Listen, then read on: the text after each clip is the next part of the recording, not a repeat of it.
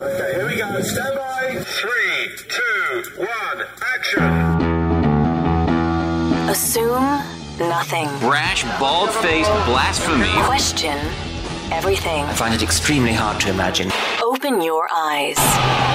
It is quite all right to be an atheist. The fastest growing group of people in the country has been measured as being those who have no belief or who are atheists. You don't have to be apologetic or quiet about it. Challenge the opposition. You see religion on 100 fronts losing the argument. And start thinking.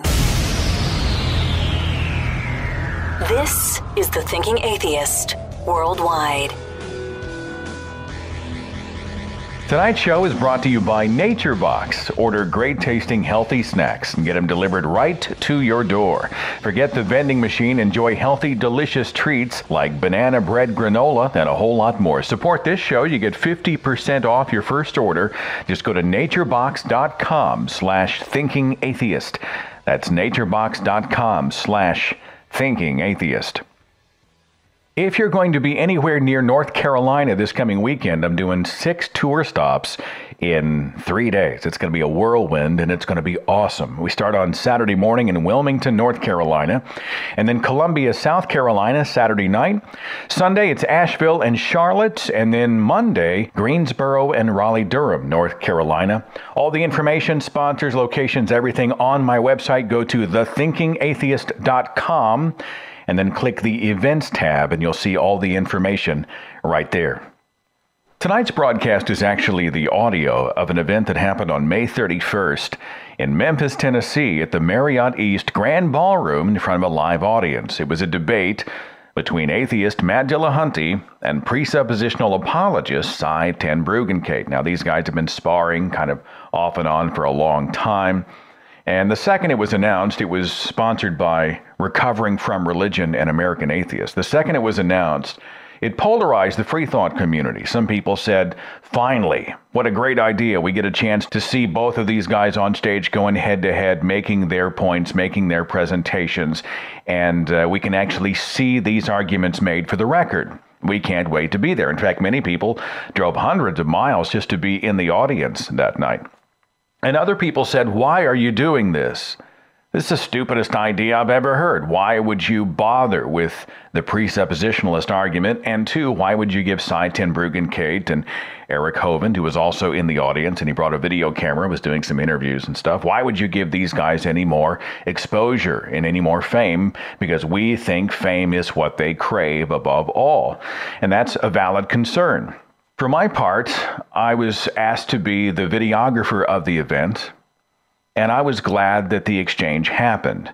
For two reasons. One, I thought Matt did a wonderful job of presenting really good information. I mean, even if Sye hadn't been in the room, had it not been a debate, if it had just been a presentation, I thought his content was rich, and it helps us in our discussions, or at least helps to further the conversation about how we determine what is real, how do we determine knowledge, what do we accept, how do we vet claims, those types of deals.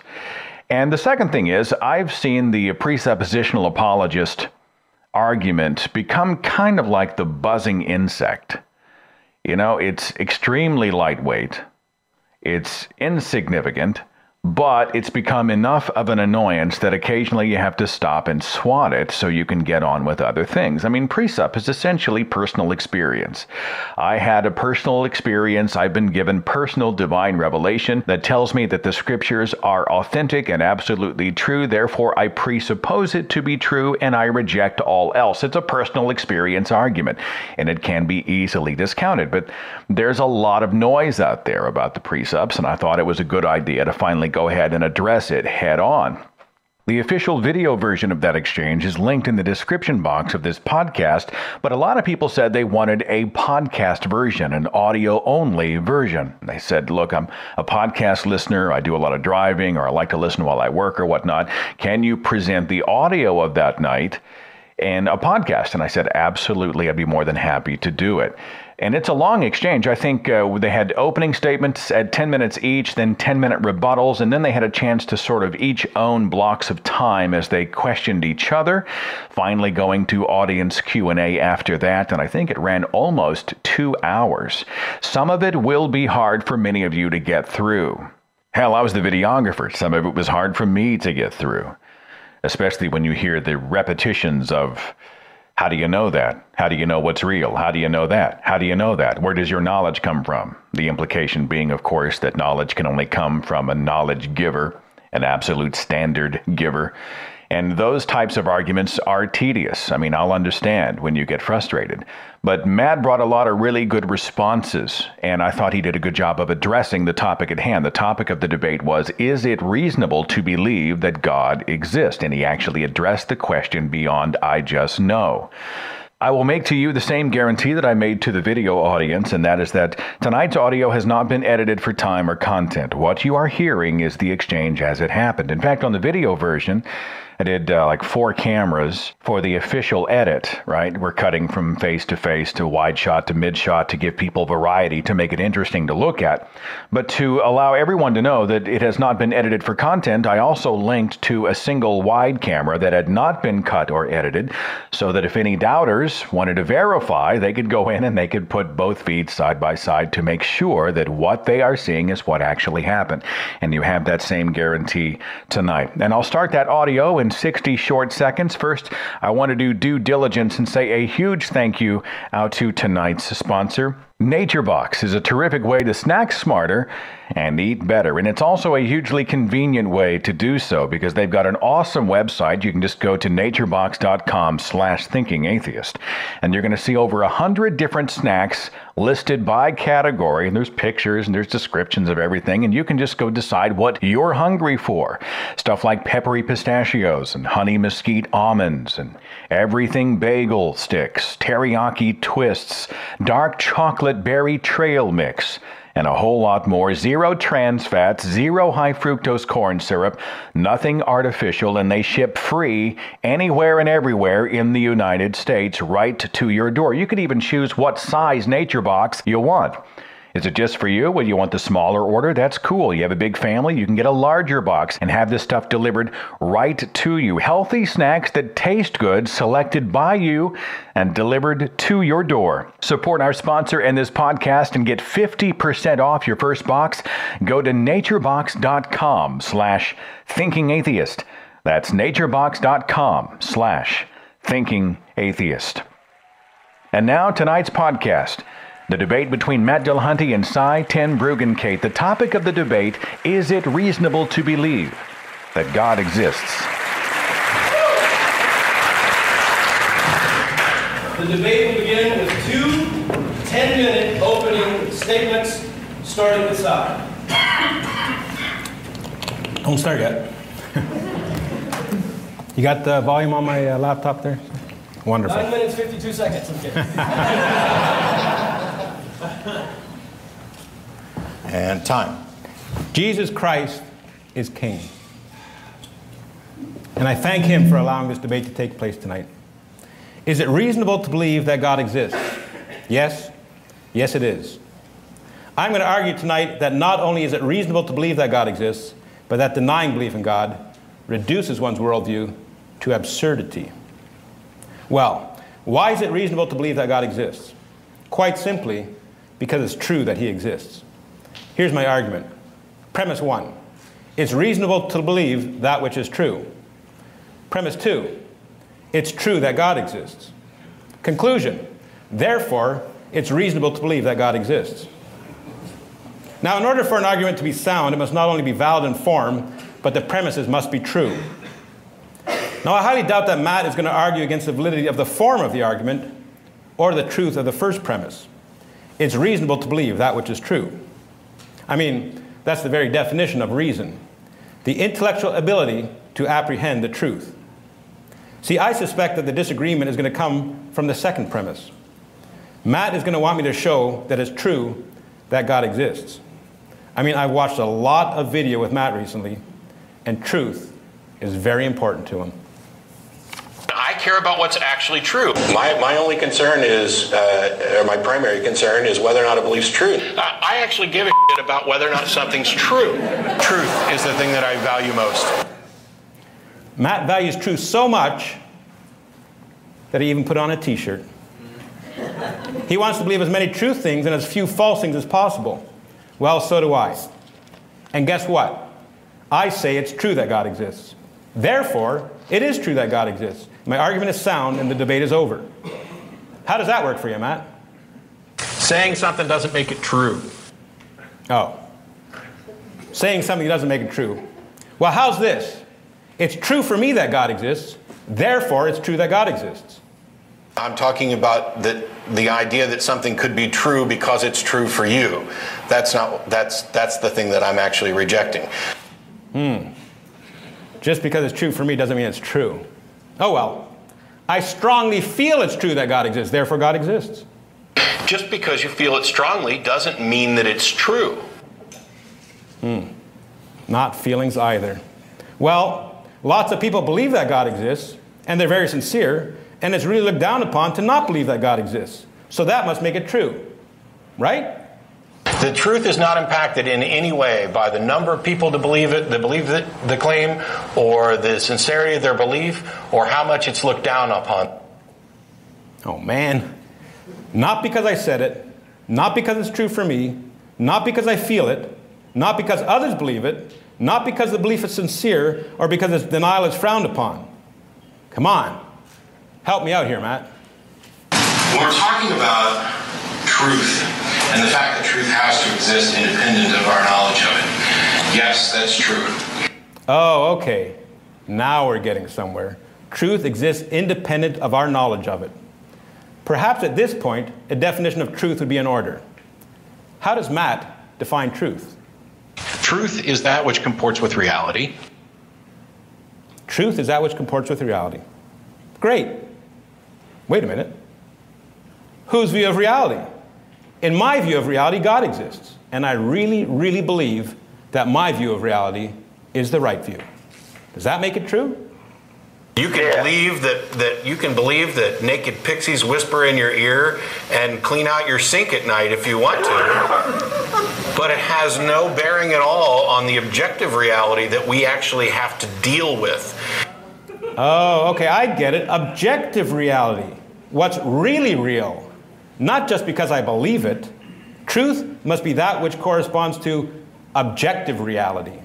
Well, that makes sense, actually. Just because somebody high on drugs believes that there's snakes on the bed doesn't mean that there's actually snakes on the bed. In order to know if something's true, our internal beliefs must match what's actually true, what's actually real. I want my internal model of reality to match the actual reality I live in as best as possible. Of course he does. It has to match actual, objective, ultimate reality to be true. Matt cares about truth, so he must care about ultimate reality. Right? I don't care whether this is the ultimate reality. Wait, what? Matt doesn't care if this is the ultimate reality? Surely that was a slip of the tongue. Surely Matt must care a little bit about what's ultimately real. Possibilities and reality. I don't care. Sorry, I just really, really, really don't care. He really, really, really doesn't care. Now, folks, that's a problem. Truth is that which is ultimately real, and Matt doesn't care what's ultimately real. Why is that? Why doesn't Matt care what's ultimately real? My position is that, yes, we cannot distinguish whether or not, I can't distinguish whether the reality I experience is an ultimate reality. I could be in a matrix or a brain of that, or pick any thought experiment you want. Matt doesn't care what's ultimately real because he can't know what's ultimately real. You heard it. He could be a brain in a vat. According to Matt's worldview, he could only know that which is in his own brain. See, I'd even argue that point. But surely that would be absurd. I mean, isn't that solipsism? Solipsism. A theory in philosophy that your own existence is the only thing that is real or that can be known. Well, that's nuts, right? I mean, anybody who claims to be a solipsist deserves to be mocked, right? And because I'm a solipsist, because I am uncertain... You're a solipsist? Trapped like most people. Mocked, and hung up on. Good job, Matt. I mean, that's crazy. I mean, if that were the case, not only could you not know ultimate reality, you'd have no basis for trusting the reality that you think you're experiencing. I mean, You might think that you're in a room with blue walls when you're a brain in a vat in a room with orange walls. You see, I have watched a lot of Matt's videos, and he hangs up on a lot of people. Now, why would Matt hang up on the solipsist? Why would he hang up on the solipsist? I wonder.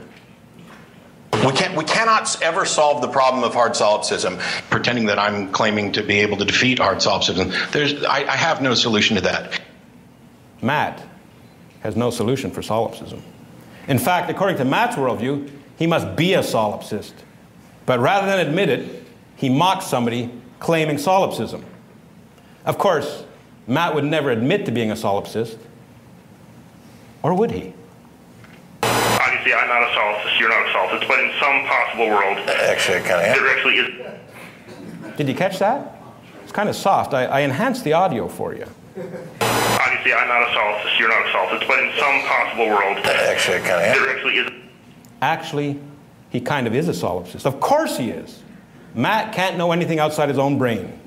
And I have to show that it's true that God exists. He can't know anything outside his own brain, and he's going to argue that it's unreasonable to believe in God? My friends, this debate isn't over. It never started. Matt's worldview isn't down for the count. It's dead. It just doesn't have the courtesy to lie down. You see, you need to be able to know what's ultimately real to know what's true. I submit that you can't know what's ultimately real without revelation from God. How do I know what's real? The same way all of you do. Revelation from the God that all of you know exists. Christians profess that truth. Professed atheists suppress it. You see, becoming a Christian is not a matter of going from unbelief to belief. It's a matter of going from suppressing the truth to professing it. No one becomes a Christian and says, well, what do you know? There is a God. You see, God doesn't send people to hell for denying what they don't know, but for their sin against the God they do know. Is it reasonable to believe that God exists? Yes. Yes, it is. Why? Because it's true that God exists, and denial of that claim reduces one's worldview to absurdity. Matt says that truth is that which comports with reality. He admits he can't know what's ultimately real. Therefore, according to his worldview, he can't know anything to be true and has zero basis for challenging my claim that it's reasonable to believe that God exists. Thank you.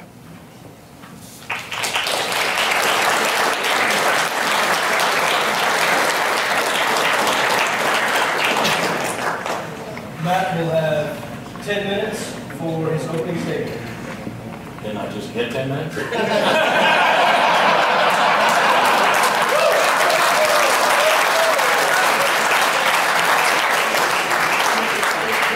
So, good evening and thank you very much for attending this debate. Is it reasonable to believe God exists? That's the topic we're meant to be addressing tonight. I think it's a great question worthy of discussion and debate.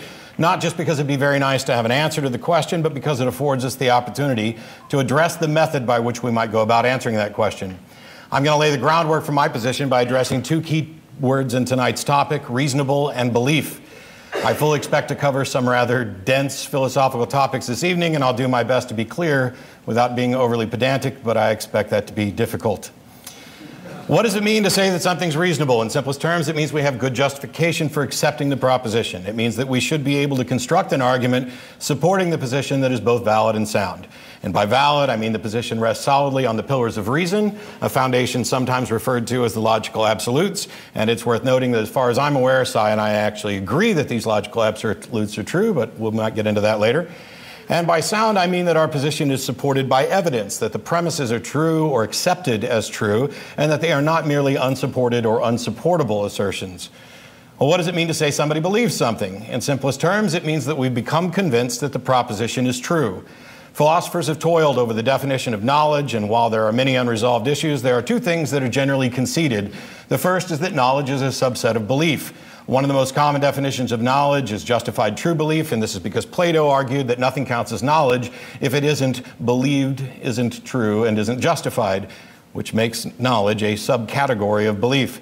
The second point that's generally conceded is that absolute certainty isn't a required component of knowledge because we have no good reason to think that absolute certainty in the ultimate sense is possible to attain. I'm a bit of a philosophy buff, and I like thinking about knowledge and certainty and other topics that might arise tonight. But when it comes to propositional claims in general, and the topic of this debate specifically, knowledge and certainty are completely irrelevant. We don't wait until we have knowledge to act, and we don't wait until we have absolute certainty to act. We act in accordance with our beliefs, and we recognize that because our beliefs inform our actions and that our actions have consequences, it's in our best interest to believe as many true things and as few false things as possible, making our internal map of reality as accurate as possible. Ensuring that our beliefs are reasonable is the important issue, and it's the subject of tonight's debate, which means that every time my opponent addresses knowledge or absolute certainty instead of belief and reasonableness, he's actually waving a big red herring around. He might be engaged in some debate, but he's no longer engaged in this debate. So why is it that I don't think it's reasonable to believe that a God exists? First, because the claim hasn't been demonstrated to be reasonable. And by that, I mean whenever we're presented with a claim, the default position is one of not believing. This is the reasonable starting point, because if we begin by believing every claim, we'll wind up believing claims that are contradictory, and that way madness lies. Belief is the state of being convinced and is the result of becoming convinced. And we can become convinced for good reasons or bad reasons. We can become convinced rather quickly, or it might take some time. As I noted earlier, it's in our best interest to have good reasons, which is the topic of tonight's debate.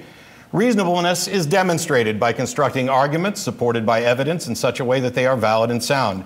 I have yet to be presented any argument or evidence that combine to form a valid and sound argument for the existence of God, and this is the primary reason that I don't believe any gods exist, and why I believe it's unreasonable to accept that they do. Not to be glib, but if this were ever to become the case, it would be worldwide news, and it would change the face of philosophical and scientific inquiry forever. What we have instead is a history of apologists presenting arguments, having those arguments rebutted or rejected, then going back to the drawing board, restructuring that argument to avoid or obfuscate the problems, and then pulling it back out again, dusting it off and presenting it. This is a prime example of leading the evidence towards your preferred conclusion rather than following the evidence where it leads. This cycle has been repeated so many times and for so long that I think there's actually a good argument to be made that there are no gods, especially as none of them have stepped in to correct this bumbling cycle of inadequate defenses. I suspect that this will be amplified tonight. The presuppositionalists don't offer evidence. Some even think it's sinful to do so. They merely presuppose that a God exists, assert that it's true, claim that everyone knows that God exists, claim that they can't be wrong, and then set themselves up as the standard bearers for their unsubstantiated solutions to the puzzles that plague philosophers. At a minimum, though, the fact that the cycle continues is confirmation that we do not yet have reasonable justification to believe that a God exists. If it was demonstrably reasonable, the trend would be toward less dissent and more believers, when in reality, the opposite is true. Second, I don't believe it's reasonable to believe God exists because I've been offered no way of distinguishing between the various God claims to figure out which, if any, are true. Within Christianity alone, there are over 1,000 denominations. Combine this with all the various religions that currently exist, as well as the ones that no longer exist, and you have seemingly countless competing claims about gods and no reliable pathway to the truth of any of them. And this doesn't begin to address the various gods that might be proposed in the future. They can't all be right, but they can all be wrong. David Hume famously told us that revelation is necessarily first person, and to everyone else it's hearsay. While many Christians claim divine revelation, some even claiming that the truth has been revealed to them in such a way that there's no possibility that they could be wrong, there's hardly any points of doctrine upon which all these purported conduits of divine revelation agree, which means that some, if not all of them, are wrong. And if you want to know what's wrong with Judaism, you ask a Christian. If you want to know what's wrong with Christianity, ask a Muslim. If you want to know what's wrong with Catholicism or Protestantism or Calvinism, Hyper-Calvinism, Neo-Calvinism, Southern Baptist, the Church of Christ, or the First Baptist Church of Memphis, you can go to the Second Baptist Church of Memphis or any other denomination.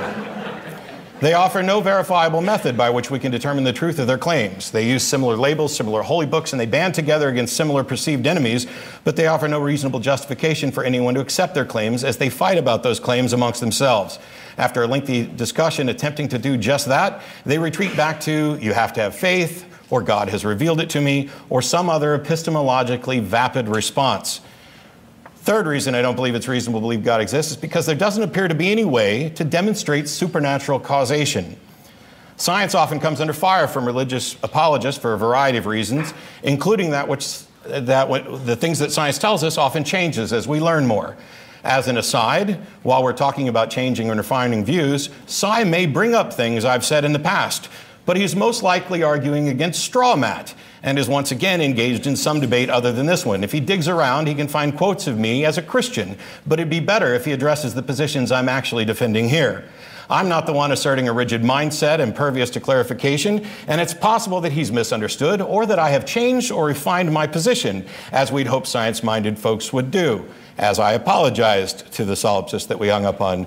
Some mistakenly say that science is a religion of materialism or naturalism. In truth, science is founded on the intellectual, honest recognition of the limits of our ability to investigate, and it relies on methodological naturalism, not philosophical naturalism.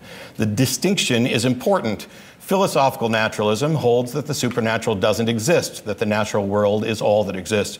Methodological naturalism holds that we cannot confirm supernatural causation and that we are limited to exploring naturalistic explanations. Yet somehow many theists are running around claiming to be little God detectors, capable of determining supernatural causation as well as divine guidance and instruction, many claiming that they can't be wrong, yet none of them can offer any sort of testable mechanism by which we can verify this. It may be the case that we can never verify the supernatural, that the most we'd be able to demonstrate is a strong correlation between a particular theistic sect's actions and beliefs and real manifestations of phenomena. I'd say that were that to be the case, you could make a good argument that it would be reasonable to believe that this particular group's actions and beliefs were so strongly correlated with results which were consistent, reliable, and falsifiable, repeatable, that it would be reasonable to have some belief that their foundational beliefs were true. In short, if prayers of Group X were consistently lined up with actual results, there'd definitely be something there worth believing. Perhaps not that a God is answering the prayers, but that the practices could be effective. But that's not the case. Not only has there been no demonstration of that, but repeated tests have demonstrated no such manifestation of phenomena beyond the dictates of chance. When faced with this failure, we often hear, "Thou shalt not put the Lord thy God to the test." Well, I'm very sorry, but until that situation changes, it simply cannot be reasonable to believe that a God exists. What's worse is that any intelligent God should be well aware of the limitations of our ability to reason and investigate supernatural causes. Any intelligent God who created us and stuck us in this world where we rely on reason and evidence to lead us toward the truth should definitely be aware of this limitation. And any decent God who expects us to reach the conclusion that he exists would have taken steps to alleviate the problem. As the problem is still apparently unresolved, I think we're trending toward the conclusion that no such gods exist, but at a minimum, it simply is not reasonable to believe that a God does exist. Thank you.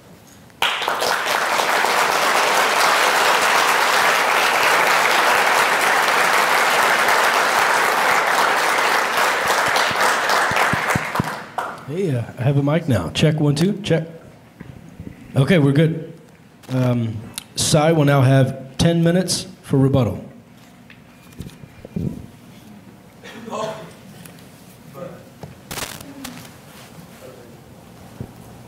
That's all we heard. 10 minutes from somebody who can't know that he's not a brain in a vat. Debates presuppose truth. Matt says truth is that which corresponds to reality. Matt admits he can't know what's real. Everything he says so far is borrowing from my worldview. You can't know anything to be true unless you start with God. Everyone here knows that God exists. Why don't I present evidence? Why don't I present evidence? Where do you hear evidence out in the world? In the court of law. Who do you present evidence to in court? The judge. When you come up to me and say you don't believe in God, and I present you with evidence, I'm saying that you're the judge. You're not the judge. God is the judge. All of you know that he exists. When you come to a debate, you want to hear whether or not what we're arguing is true. You want to know if it's true that God exists. Well, tonight I'm going to wait to see if Matt ever tells me how he can know anything to be true according to his worldview.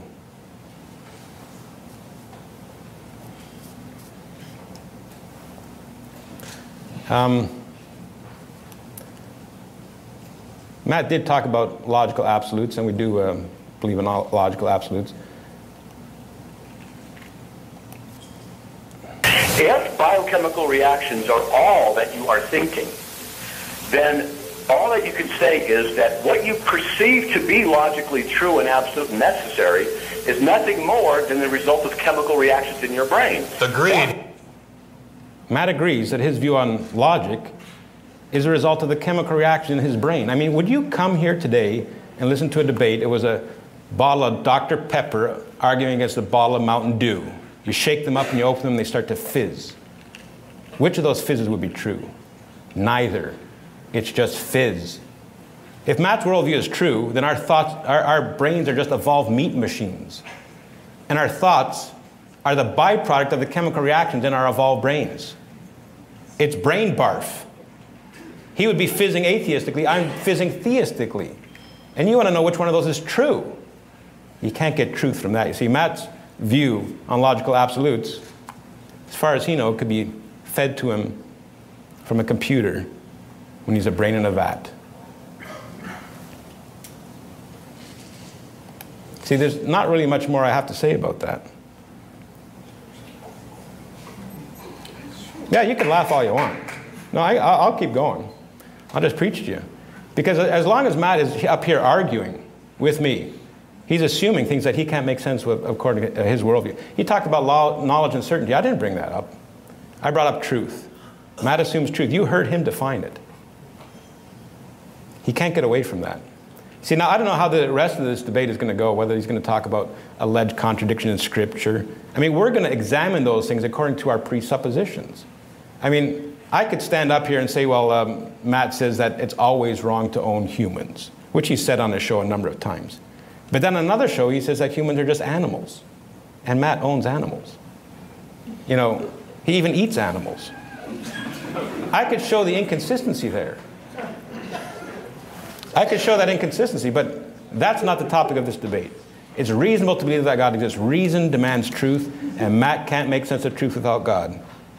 Everyone here knows that God exists, you know, and that's what I'm going to keep telling. And you know what? When I watch Matt's show, I agree with Matt more than I do the callers, the atheist, the Christian callers that call in. The Christians that call into a show, most of them want to make me puke. I watch the debates he's done. I see on YouTube where he's debating this supposed to be some clergyman who denies the authority of Scripture. And people put on their Matt is finally challenging the debate. I think it's garbage. It's garbage. I'm glad that we're finally here today. I hope that we do. See, I wanted a free exchange where Matt and I could just talk to each other. And guess what? The debate organizers didn't. I wanted, that's right, you didn't, Sarah. You didn't want that. And I said, well, I know Matt wants that. He doesn't like the formal debate. He wants just an exchange. I said, ask Matt. And they said, no, Matt. He doesn't want that either. He wants us to own the time of the questions. See, because otherwise the bully can take over. The bully can take over, and then it won't be, you know, nobody will benefit from that. I said, that's Matt's show. The difference is he can't hang up on me here. And I'm glad that we're able to be here and discuss the truth. Just don't forget that. Listen to whether or not Matt can show you how he can know anything to be true. He says he could be a brain in a vat. Well, anything he says is borrowing from my worldview. Anything that he claims to be true, ask him to define it. See where that comes from. And, well, we'll see how that goes from now. Go on.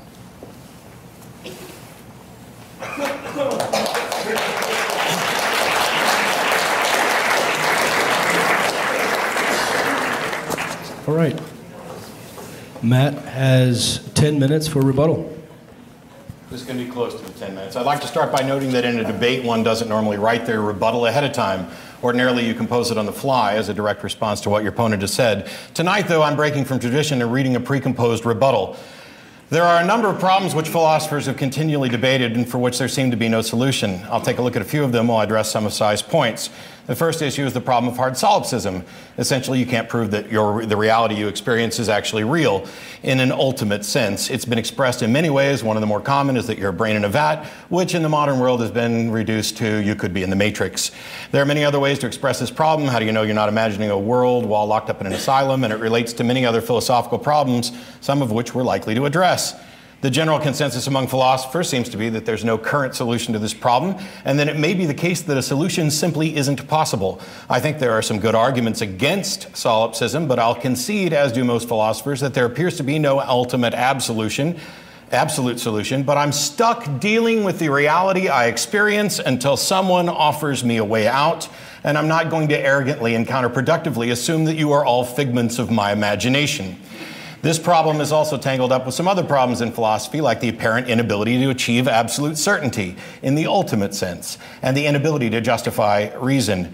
As such, many philosophers have simply acknowledged that they cannot be absolutely certain about anything, including the claim that they cannot be absolutely certain, and that we must begin with some presuppositions which appear to be consistent uniformly true, namely that existence exists, irrespective of whether or not it's the ultimate existence, that reason is reliable, and that our experience of reality is generally reliable, to the extent that we can even tell when it's not in the case of optical illusions, hallucinations, etc.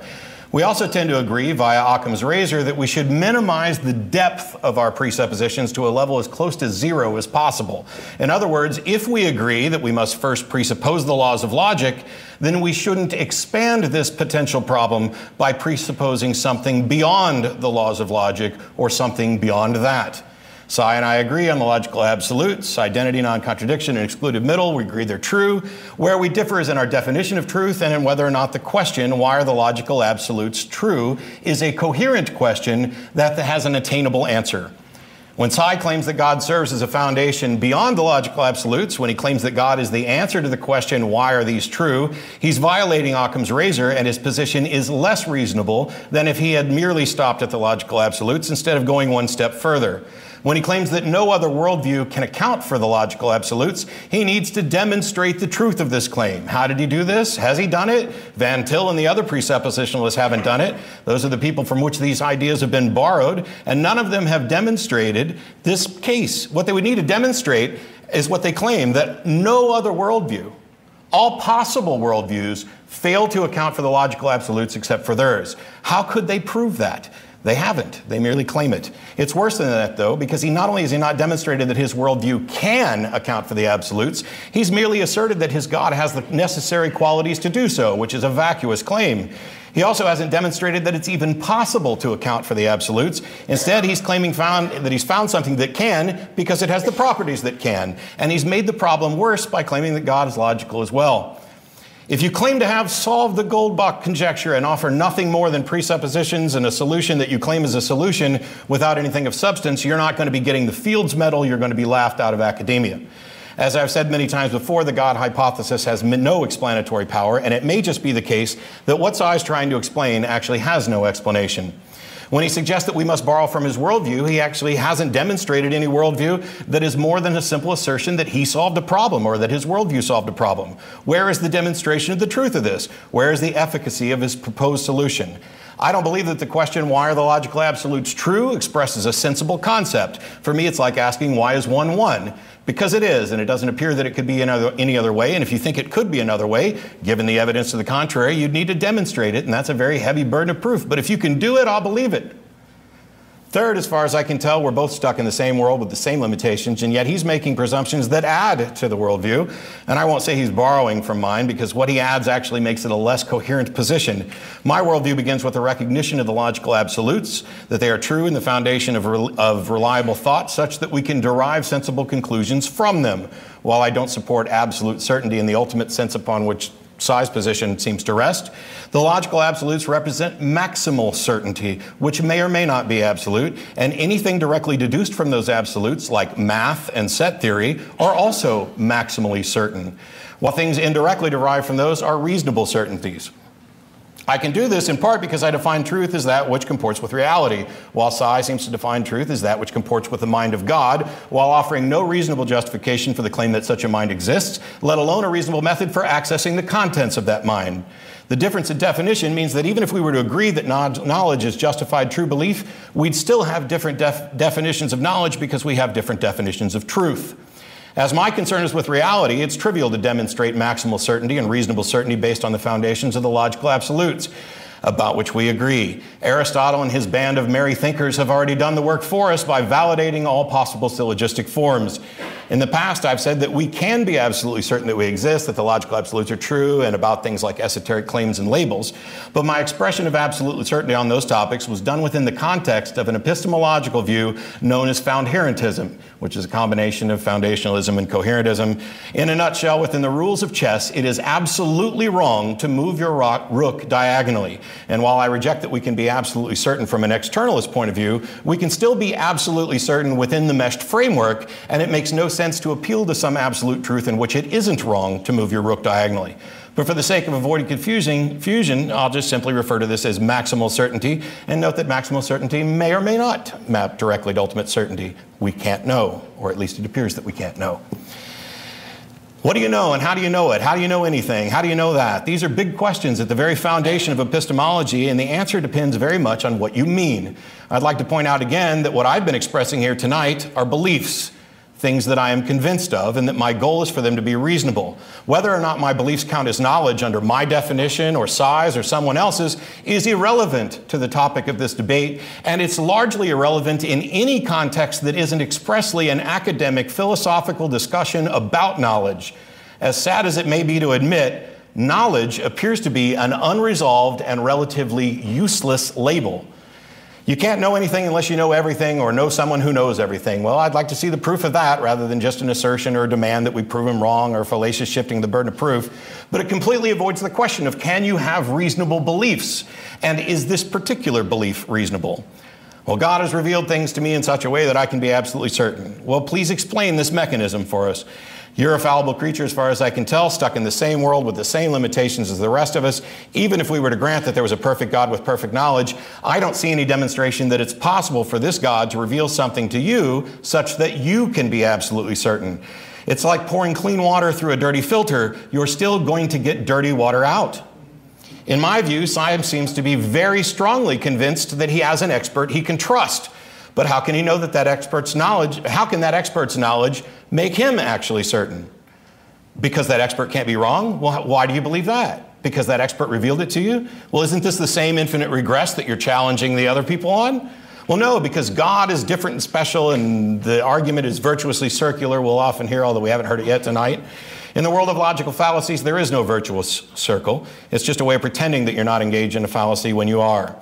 Another clear fallacy here is an appeal to consequences. Essentially, the starting premise is, without God, you can't be absolutely certain or you can't know anything. Well, that's an assertion that neither Sye nor any other presuppositionalist has ever actually defended, as far as I'm aware. And even if it's true, that leaves us with the possibility that we just can't be certain about or know things in the context that they're using the term, which is exactly what modern philosophers tend to say and what I conceded earlier. He claims to be absolutely certain, and so, based on his unproven premise in this fallacy, there must be a God. Whose reality do we appeal to for truth? This is the common fallacy of confusing the map for the place. It equates individual perceptions of reality with reality. Whose map of Earth is accurate? Different maps are going to be accurate to different degrees. It's the Earth that is the arbiter of what is correct. There is only reality. The internal maps of reality are secondary. Our goal, by the way, is to construct the most accurate map of reality, as I said during Sye's opening. And it's no solution to assert that you're certain that your map is right. Asserting that God exists and we all know it is not a solution to this problem. It's not a defense of God, it's not an argument, and it's not relevant to this debate or any debate. In order to be reasonable to believe that God exists, we need a valid and sound argument supported by evidence, just as we would for any other proposition. It's unreasonable to begin by presupposing the proposition in question. It is unreasonable to believe something merely because it has not been proven wrong. And it's boneheadedly silly to claim that you can't possibly be proved wrong and pretend that settles the argument. And as to whether or not we can know anything, the only demonstration that I can give is that I wrote this rebuttal ahead of time.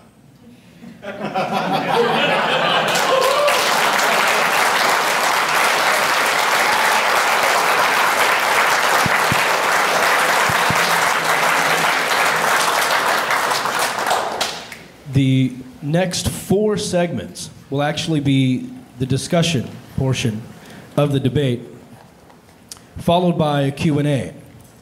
So after those, just be thinking about what questions you want to ask. We will be lining up on this side, and I'll be holding this mic right here for you to ask questions. The first conversation is the time is controlled by Sye. It will be 10 minutes, and then Matt will have 10 minutes to control the conversation then. Sye, your time begins now. Still, we haven't heard how Matt knows anything to be true. That's a problem. Now, Matt has a definition of truth. Truth is that which corresponds to reality. You know what? I don't have any problem with that definition. But the problem is, according to truth is that which corresponds to reality, according to who? We all have different perceptions. So one of my favorite definition of truth used to be, truth is that which corresponds to reality as perceived by God, as perceived by an absolute perceiver. Because the thing is, we're all going to have different perceptions. But I didn't like that view because I think it adds an unnecessary step. So truth is whatever God says. Truth is whatever conforms to the mind of God. And without that, you can't know anything to be true. And in that Q&A, that's what we're going to find out. But first, I'd like to start off with this question for you, Matt. When you said this, from the standpoint of objective reality, the belief that there is a God is a delusion. Do you still believe that? Yes. How do you know anything to be objectively real? How do I know? What do you mean by know? Well, the thing is, you made the claim that according to objective reality, belief in God is a delusion. Yes, I'm stating what my belief is about reality. But you said according to objective reality. Yes, I believe it's objective. Okay, so how do you know anything to be objectively real when you've admitted you could be a brain in a vat? What do you mean by know? Do you mean how am I aware of? Right, how are you aware of objective reality? I'm aware of reality through my senses. But that's not what I asked you. I asked you how you're aware of what is objectively real, not what you perceive to be real. So when I use the term objectively in this context, I'm using it in the sense of not subjective or not contingent upon any one mind within the scope of reality. For example, I'm convinced that I'm in a room with other people right now, and if they agree with me that I'm in a room with them, then we can then work together to investigate reality. Right, but the fact is you've admitted you could be a brain in a vat. I haven't admitted that I can be. I've you could be. That I cannot prove that I'm not. That's right. So therefore it follows that you could be. Well, it doesn't follow that you could be. The fact that something hasn't been proved to be false does not mean that it's possible or true. Okay, so you trust your senses and reasoning in order to determine what is real in your reality, right? Yes. On what basis do you trust your senses and reasoning? On their continued reliability at producing effective results. Okay, now when you... No, see, now the thing is... Hang on, let him ask questions. The thing that... It never ceases to amaze me that you don't see the folly of that answer. Because the thing is, he says, on their continued reliability. How does Matt know whether they've been reliable in the past? How does Matt know they're reliable now? How does Matt know that they're going to be reliable? Do you know why? Because he uses them to prove it. It's a vicious circle. On what basis do you trust your sense and reasoning when you determine that they've been reliable? It's not a vicious circle. If you want to know if a pen works, you pick it up and use it. Is it circular to pick it up and use it? If so, then I'll admit that this is circular. Is it circular? Is it circular? Is it circular to use your reasoning to justify your reasoning? It's a practical necessity. Is it circular? I told you that I said in my rebuttal here that it's a presupposition. Right. I'm not using reason to prove that reason is valid. I'm using reason because it continues to produce effective results. Do you use your reasoning in determining that? Yes. Well, then you're using your reasoning to prove your reasoning. Which isn't a problem, as long as it's continuing to produce effective results. Okay, let me put it this way. I'm sorry, it's your question. Let me put it this way. If your reasoning was not valid, how could you know it? I don't know. You don't know. See, that's the problem. You see, because he says he's using his reasoning to prove his reasoning. Well, if it wasn't valid, he could never know it. Well, I didn't say I couldn't ever know. I'm saying you couldn't know. You said you don't know. Okay. I'm saying you couldn't know it. Good. Because if your reasoning, if it wasn't valid, on what basis could you know that it was valid? You couldn't. It would be invalid. How do you know your reasoning is not invalid, Matt? Well, see, reasoning isn't one thing, first of all.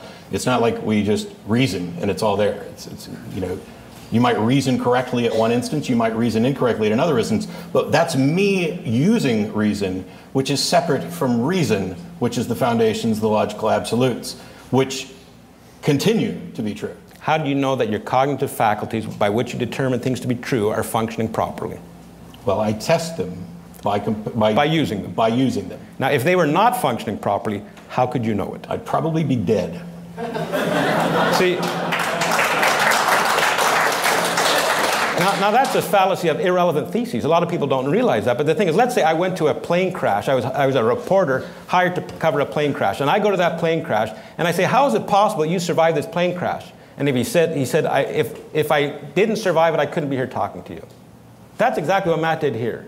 I'm asking how he knows that his sense and reasoning are reliable. He says, well, I'd probably be dead. That's like me going to that plane crash and saying, how did you survive this crash? He said, if I didn't, I wouldn't be here talking with you. And it would be true. It'd be true, but it'd be irrelevant, sir. It would be irrelevant. It's a fallacy of irrelevant thesis. Sure, he wouldn't be here. I agree with that, but I'm asking how he knows that they're valid. You can't know. You couldn't know if they were valid or not. What do you mean by know? I'm not saying that I know. I'm saying I believe them to be valid, and that I believe that this belief is reasonable because of their continued But you could be wrong. I haven't claimed to know. But you could be wrong. I have no reason to think that I'm wrong, but I cannot demonstrate that it's impossible that I'm wrong. That doesn't mean that I could be wrong. Okay, how about this? Why don't you tell me one thing you know? Why? Because that's my question, sir. Well, what do you mean by know? Justified true belief. I'm not claiming to know. Anything. What do I consider as justified true belief? I believe that, well, in that context, justified true belief, are we using my definition of true or yours? Yours. What do you know to be true? What do you know that I'm corresponds? not omniscient in that context. Do you know that corresponds with absolute reality? Do you know that? No. Okay, well, that's fine. I asked him one thing, and he doesn't even know the one thing he claims to know. What? That's the problem. That's a problem. You see, I don't mind. You know, I was the one who wanted a free exchange. I did. I'll show you the emails. I mean, I'll post them later. I wanted a free exchange. Yeah, and you should stop blaming Sarah because I didn't. No, but she started it, though. Yeah. And then you... She did. Unless you are preparing this debate, you know, preparing the standard for this debate, you know, without my knowledge of it, that might have been the case behind the scenes. That's fine. I expect that.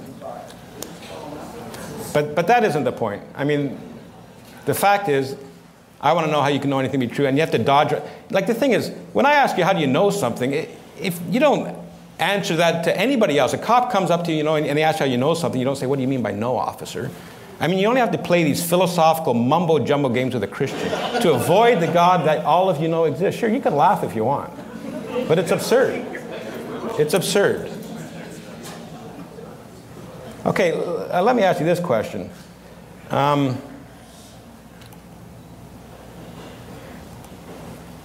If you remove every mind from the universe, a rock is still a rock. Yeah. You said if you remove every mind from the universe, a rock is still a rock. Yes. How do you know that? I didn't say that I knew it, did I? So what kind of a claim is it then? It's a belief claim. I am convinced that that's true and that it's reasonable. You're saying a rock is still a rock. You're not saying you believe it. I'm expressing a belief. I don't recall using the word no, nor do I ever use it in your context of appealing to absolute reality, which is why I don't use the philosophical mumbo-jumbo with a cop, but I do with somebody who's going to try to say that anything is a claim to knowledge and anything is an appeal to an absolute reality, when that is not what I'm appealing to at all. Okay, what is your evidence then that a rock is still a rock? The evidence that a rock is still a rock is that the rock is currently a rock. Yeah, right. Okay. But I'm saying, you said... And that there is no demonstrated effect of removing minds from the universe that would result in a rock ceasing to be what it is. It is consistent with the laws of logic that identity remains. The rock is a rock is a rock. That is the foundation. It's the logical absolutes, or the presupposition that I agreed upon. That is the foundation upon which I determine what beliefs are justified and reasonable. So what is your evidence that a rock is a rock even if there's no mind? What's your evidence of that? Because a rock is a rock now? There are minds now. What is your evidence that a rock will be a rock if there's no minds? I think I just told you. Well, you didn't. I mean, you could reply. You could. I could say it again in a different way if you'd like. Sure. What is your evidence that a rock is still a rock without any minds? The evidence is that there is no demonstrated connection that a rock would change what it is. It's like the tree falling in the forest type thing. Would you agree with me that the rock that nobody has looked at on 5th and Park that's in the gutter is actually a rock even if nobody's looking at it? Well, it's my time to ask questions, but I want you to... In simplest terms, argument from ignorance just means X is true because X has not been proved false. X is true because X has not been proved false. That's exactly what you said. Yes. About a rock being a rock. That's an argument from ignorance. No, it's not. Right out of your mouth. It's not. Sure it is. Okay. You have 20 seconds. Sorry. No, that's fine. I concede my 20 seconds. You can have it. Okay. All right, Matt now owns the next 10 minutes of the conversation. So you're not an evidentialist anymore, even though once upon a time you were. I would say that I'm the ultimate evidentialist. I would say all evidence points to the existence of God. A presuppositionalist is the ultimate evidentialist. I don't say special evidences point to God. I say that you can't make sense of any evidence unless you start with God. But you don't present evidence in any defense of God anymore because... I present evidence when I share my faith. I go for a walk, I look up at the stars, and I actually laugh that there's people out there who look at the sky and deny that God exists. I present evidence when I share my faith. But when somebody says you're nuts for what you believe, then I don't put them in the judge's seat and God on trial. Okay. In the past, and I apologize for bringing up the past because we haven't spoken much, and so you'll have every opportunity to correct this, but you've said that God reveals things to you in such a way that you can be certain. To everybody. Well, for now, we'll just stick with you. Well, I say he reveals things to everyone such they can know. I understand that. That's what I say. Yes. How does that work? That would be a very good question if you could know that you were in a brain in a vat. So you're not going to answer the question. No, I would say it's irrelevant. Your question presupposes that it's happened. What my question presupposes is irrelevant to whether or not you're willing to answer and give the explanation that no presuppositionalist has ever done, which is, how is it possible for God to reveal things to you in such a way that you can be certain? Because he's God. God can do that. Oh, okay. Hang on. No. Now, you said that... Are you saying God can't do that? You've said... Now, first of all, we'll get to those questions in a minute. You've said that you believe that we all already know God exists. That's right. And you're convinced that this is true. It's not whether I'm convinced or not. It is true. Okay. And it's absolutely impossible for you to be wrong about that. About that, yes. Okay. So what about the Paraha, the tribe that has no God concept, who has no... Well, they didn't have numbers and any other things, but they didn't have any God concept. And when the missionaries went down there, they were baffled by this, that they had no appeal to super. That's a great question, because if I ask people in this audience, you say, you have no God concept either. Why did Christians send missionaries to them, though? You see, because if they did not know... that this hang has on. Anything to, if no, they no, didn't it's know, my time for questions. Okay. And if you get derailed, I want to know, what about the Paraha? What about them? They know that God exists. Even though they have no concept, no language, no nothing. I deny that. When presented with the concept... I deny that.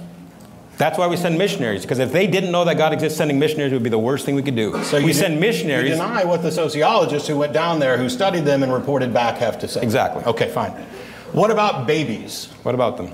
Do they know that God exists? Yes, they do. How can that be the case when we know that babies develop a theory of mind over time? How is it possible that they can know that God exists when they cannot, and there's no demonstration that they can be aware that there are other minds until some period of time has passed? Well, you're telling me something you know now. Is this what you believe, or is it what you know? What difference does it make? I asked a question. Well, you believe it. You believe that that's the case. I don't believe that that's the case. I believe that that's the case because that's where the evidence points.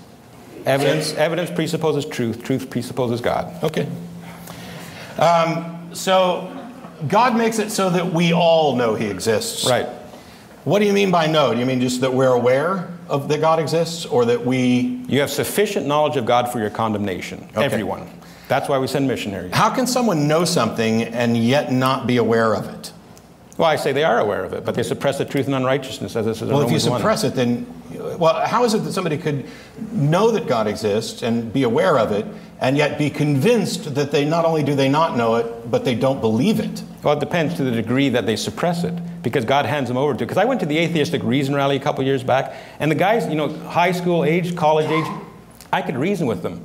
The guys that were 40, 50 with their tight ponytail, the greasy ponytail coming out to me, they were just giving me the finger. They wouldn't talk to me. God hands them over to it. Are they more convinced that there is no God? I don't doubt it. But God hands them over to their suppression of the truth. And that's why I urge you in this audience to repent before it's too late. My ponytail is pulled so tight that it eventually fell off. But I am a 40-something, and while I won't give you the finger here, we'll hold off for later. Why would, if God can reveal the truth that he exists to everybody, why would he leave the most important message? I'm assuming that the gospel message is more important. I mean, it's the gateway to salvation, supposedly. Why would he leave the most important message prone to mistakes from poor apologists, scribal errors, and the limitations of reason, rather than directly revealing that to everyone? For a reason which is perfectly sufficient for God. Okay. So if God made you certain that you're correct about all this, what do we tell the other Christians who also think that God made them certain, yet they disagree with you on points of doctrine? Well, I would ask them if Scripture is their ultimate authority. If it was, then I would do a Bible study with them, and I would show them in Scripture. See, I'm not beyond correction, but Scripture is my ultimate authority, and therefore that is where the argument lies. Okay.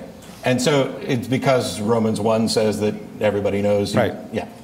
And it says the fool has said in his heart there is no God. Yes, I'm aware of that. Right. What does that mean, by the way? Well, actually, you know what? I just heard recently that the Hebrew is, the fool says in his heart, no God for me. Oh, okay. Cool. So you believe that God reveals to all of us in ways that we can all be certain? Everyone is certain. Not can be certain, is certain. Okay. That's why they're without excuse. Why wouldn't that mean that God revealed to me the fallacies in your argument and the objections to your position, which would raise a contradiction? Well, because fallacies assume that God has revealed himself to you, because you appeal to logical absolutes which you can't make sense of without God. That's what you say, but that's not what I say. Well, the thing is, you can't know you're not a brain in a vat. You've seen that. I didn't you say said that. Yes, you did. I have video of you I said I can't demonstrate. You said you could be a solipsist. Yes, and so the issue with solipsism is that there are solipsists who assert that we are in fact, that they are in fact the only mind, and there are others who just recognize that we cannot demonstrate that we're not. So let me ask you this. If something hasn't been demonstrated to be impossible, is it then possible? No. Well, it hasn't demonstrated to be impossible? If you haven't demonstrated that it's impossible, does that mean that it's possible? No, I wouldn't say so. Okay. And if something hasn't been demonstrated to be false, then is it then true? No, I wouldn't say so. Great. So then why is it that when we talk about this, and I honestly recognize that I can't demonstrate that I'm not a brain in a vat, you keep coming back with, I can't know that I'm not a brain in a vat, or that I could be a brain in a vat, neither of which have I said or conceded. Well, when you say that actually I'm kind of a solipsist, you did concede it. No, because no. The thing is, I just gave you the explanation for the different forms of solipsism. When I said I'm kind of a solipsist, I'm talking about the solipsist that recognizes that I can't prove hard solipsism is false. I'm not saying I'm kind of the guy who believes that I am the only mind. Otherwise, why the hell would I engage anybody in conversations? Well, the problem is that you believe in logical absolutes, and your finite mind cannot know an absolute. It's impossible. I haven't claimed to know an absolute. I've claimed to believe that they're true, and they could seem to be consistently true, and you agree. But they could be false. Could they? Well, that's my question to you. What is your justification? I haven't said that they could be false. I've just said, as I just asked, if something hasn't been demonstrated to be false, is it then true? Well, that's why I'm asking the question. And if something hasn't been demonstrated to be true, then is it false? No. Right. So it may not be the case that they're false, and it may not be the case that it's possible that they're false. What's your question? Isn't that correct? I don't hear that. What's the question? All right. When you're trying to convince someone, how much time I got left? 2 minutes. Oh, okay. When you're trying to convince someone of something about which you disagree, isn't it wise to start where you do agree and work from there? I would say in many situations, but Jesus Christ said there is no neutrality. You're either for me or against me. There is no neutrality in this instant. If I assume neutrality, I'm denying what Scripture says. So if we're going to go about trying to be reasonable, why isn't what you just said a case of special pleading? Because this is about something that Scripture has revealed that all of you know. And if I go to a neutral position, I say, well, let's put God on the shelf. Let's see if we can argue to the existence of God. I'm denying what Scripture says. It says, do not answer the fool according to his folly, lest you be like him. But that doesn't answer my question of why that's not special pleading. All you did was demonstrate that it is special pleading. What's wrong with special pleading in your worldviews? It's a fallacy. It's a logical fallacy? Yes. Do you believe that, or is that true? I believe it. But it's not necessarily true, right? Well, it's true in the sense of my definition of being consistent with reality. In reality, it's a fallacy. Which reality? Yours or mine? Well, it seems to be the one we agree on. Don't you think it's a fallacy? I have not. I missed the meeting, Matt. When did we agree on that reality? I'm asking you now. I have a reality where God exists. When was the meeting? I'm not evidently in that reality, but I'm asking you now. Don't you believe that that's a fallacy? I can account for logical fallacies. I'm asking how you account. It doesn't matter whether you think you can account for logical fallacies. Don't you believe that that's a fallacy? No, I don't. Okay. If you don't believe it's a fallacy, why is special pleading not a fallacy? And why is it considered to be a fallacy by every expert? Well, the thing is that according to my reality or according to your reality? Take your pick. According to my reality, it's not special pleading. Well, that's not my question. According to your reality, is special pleading a fallacy? Yes, it can. You just said you believed that you didn't believe that it was. Well, I don't believe that what you said was special pleading. No, I believe. Okay, yes, it's a fallacy. I believe it's a fallacy. So yes. now we spent all this time to get to the point that what we really disagree on is whether what you said is special pleading. Right. And by definition, I'd say that special pleading is when you say that we're going to use reason and the standards of reason in every case, but this one is special because it's God. No, that's not. That's a different situation. Time. Okay. See, because everyone knows that God exists. That's time. Please.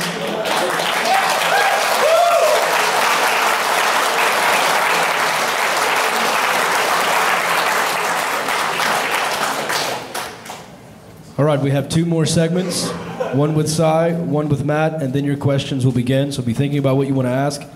Sye, your 10 minutes begins now. I would say that, first of all, to get back to that point, fallacies, even in you've said too that argument from authority is a logical fallacy. I admit that. However, it's not always a logical fallacy, because you have said that yourself. It's not a fallacy if you're appealing to the actual authority.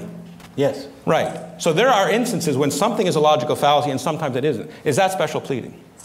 Well, those aren't the same things. Is it special pleading to say that an argument from authority is sometimes a fallacy and sometimes it's not a fallacy? Argument from authority is always a fallacy. The fallacy is defined as appealing to an authority that is not an authority. So when you appeal to authority, then it's not an argument from... If you simply cite an authority, that's not necessarily an appeal to authority fallacy. The name of the fallacy is appeal to authority. The definition of the fallacy is appealing to an authority who is not an authority. And who gets to determine whether or not that's an authority? We do. We do. Who's we? Well, normally... Because everybody, when they appeal to authority, will say, well, this is an authority. Yes, what you do is you present the credentials and you demonstrate that the person, first of all, exists, and then you demonstrate that they are actually an expert in the field. And then after presenting their credentials, the individual gets to determine whether or not they're going to recognize that that person is authority. You can reject whatever authority you want. Okay, when you said, Matt, that you can never confirm supernatural causation. Yes. What's your evidence of that? We are blocked from confirming supernatural causation. I actually presented it, the reasons behind it, and that is that there is no demonstrated mechanism for linking supernatural causes to natural manifesting phenomena. That's just an argument. I want the evidence. What's the evidence? What's the evidence? Yeah, that you can't prove supernatural causation. What's the evidence of that? Well, the position is actually that we cannot yet demonstrate supernatural causation. And what's your evidence is that we have not yet. That's an argument from ignorance. No, it's not, because I'm not asserting that it's necessarily impossible for us to ever, which is why I put maybe in what I was talking about, that maybe it's the case that we'll never be able to demonstrate supernatural causation. All we can say is that so far, no one has demonstrated that it is possible to demonstrate. Now, is that true, or do you just believe that? Both. So it is true. It's consistent with reality, which is my definition of truth. Okay, which reality, Matt? Reality. Whose reality? Well, as I talked about in my rebuttal, which I wrote ahead of time, you're confusing the map for the place. When you say whose reality, nobody's. It's not any individual's perception of reality. It is reality. So if you and I are sitting here, and evidently we can't agree, but if we could agree that we are in a shared reality, then reality are those things that we agree upon, that we can demonstrate reliably. But at a core level, because we can't demonstrate that we're not a brain in a vat, reality is the reality I experience. I just happen to be convinced and believe, for what I think are good reasons, that I'm sharing it with all these other people. Right, but you have no basis for knowing that, though. I didn't say I knew it, did I? I don't even know what you mean by knowing. That's the absurdity of this. It's absolutely absurd to engage with somebody who wants to have a debate about truth, and you ask him how he knows something to be true, and he says, well, I don't claim to know anything to be true. It's absurd. Why is it absurd to recognize, honestly, the limitations of that which has not yet been proved? Because every word out of your mouth betrays your position. Because here's my question, Matt. You're about to utter sounds into the ether. You're about to formulate words, and you're about to speak them out here. On what basis do you assume that those words mean the same thing they did 5 seconds ago? What makes you think I'm going to utter sounds into the ether? You just did. How do you know? I just heard you. How do you know? Well, my question is my turn to ask questions. No, it's my turn to ask questions. On what basis do you assume that the sounds you're about to make mean the same thing they did 5 seconds ago? Well, first of all, the sounds don't have meaning. Words don't have meanings. They have usages. We share an understanding of a word. And so when I express something, this communication with other people is something that is very difficult. In many cases, we use words in different ways. And so I know that what I'm expressing, whether or not the individual I'm speaking to is going to have the same understanding, I don't know that absolutely certain, but I know it to pretty good confidence within the realm of reality. On what basis do you assume that you're a sound... Okay, let me put it this way. You're assuming the future is going to be like the past. Yes. On what basis do you do that? On what basis do you do that? Generally, okay, we live our lives by inference and induction. We are under the general assumption that the future is going to be pretty much like the past. Not exactly like the past, and that is because we have this trend of that always happening. So the future will be like the past because the future's been like the past in the past. Well, yes, as long as you're not claiming that's a logical fallacy. No, it's not, because I'm not asserting that there is absolutely no difference in the future. I'm saying that my position is that I believe, and I believe that I am rationally justified in believing, that the future is going to be pretty much like the past. So if I said to you, you've just proven I'm never going to die because I've never died in the past, would that not be a logical fallacy? No, because we know that people die. Yeah, but you know what? I'm a lot like those other people except for one thing. I've never died. And that's true for everybody right up until the point they have. So, therefore, that being the case, on what basis do you assume that the future will be like the past? I assume that in the future you will die. That's not my question. If I drive past 1,000 red houses, okay, and somebody asks me what color is the next house going to be, okay, how can you answer that question? You don't know what the next house is going to be. Okay, but that's exactly your argument when you say the future is going to be like the past because of the past. No, it's not, because the question is different. If you were to say, based on... Special pleading. No. Based on... Go ahead, it's good, it's fair. Based on the houses that you've seen, what would you predict the next house is going to be? That's the world we live in, a world where we are making predictions based on probabilities from our experience of the past. We are not declaring that we have tuned into the absolute reality and have divine revelation that the next house is going to be red and that we can't be wrong about that. It is called inference and induction for, well, there's a difference between induction and deduction. And induction is this process by which we make predictions about the future. Right. We are not making claims that we are certain or that it couldn't be different. We make predictions. I'm going to bring it right down to the level that hopefully the most people can understand. Inductive reasoning is, I'm going to call it looking back at reasoning. Looking back at to prove future events. Okay, so looking back at reasoning. So my question to you is, how do you know that looking back at reasoning is valid? And what do? You look back. I don't understand your question. Maybe I made it too simple. Probably. Inductive reasoning is looking back at reasoning. That's what I'm going to call it. It's looking back to prove future events. So when I say prove that inductive reasoning is valid, what do? You look back. You're using it to prove it. And that's a vicious circle. So the whole point about inductive reasoning is that you can't prove that it's valid. See, this is when I talked about the logical absolutes and them being maximally certain, and those things which are directly derived from them are also maximally certain. That is deductive reasoning, things like mathematics and set theory. Inductive reasoning is something that you cannot demonstrate that is necessarily true. Is logic absolute? Do I believe that logic is absolute? No, I'm asking you, is logic absolute? Define logic. Because are you talking about the logical absolutes that we talked about, the laws of identity, non-contradiction? Yes. Are they absolute? I believe that they're absolute. So are they absolute? That's my question. Are you asking me if I'm absolutely certain that they're absolute? I'm asking you if they're absolute. You're asking me if they're absolute. Right. I don't know. So do they necessarily apply to this debate? Yes. Based on what standard? I believe that they apply to this debate. They necessarily, or do you believe it, or do they necessarily apply to this debate? Well, I can't, since I can't say for absolute certain that they're there, or that I cannot, see, this is a problem with when you start going down these where you're smuggling in absolute certainty without actually saying it. Because... Are you absolutely certain of that? No. Because I've already conceded at the beginning that I'm not saying I'm absolutely certain about anything. Are you absolutely certain that you're not absolutely certain about anything? No, I'm maximally certain. Maximally certain. Which is what I've started off with. Is that a problem, that we're not absolutely certain? Oh, it's your question. You said logical absolutes exist in all possible worlds. Yes. How do you know that? Not only do I not know that... so you don't know anything you claim? Well, I'm saying that I believe it, which is what I said. So you don't know anything? What I said... Does knowledge have to be true? Yes. Okay. I define knowledge in a specific way, and I pointed out that because we have a different definition of truth, we're going to have different understandings of knowledge. So under my definition of knowledge, do I know it? Yes. But under yours, do I know it? Okay. I don't think so. Under your definition of knowledge, you know it. So you know it corresponds with reality.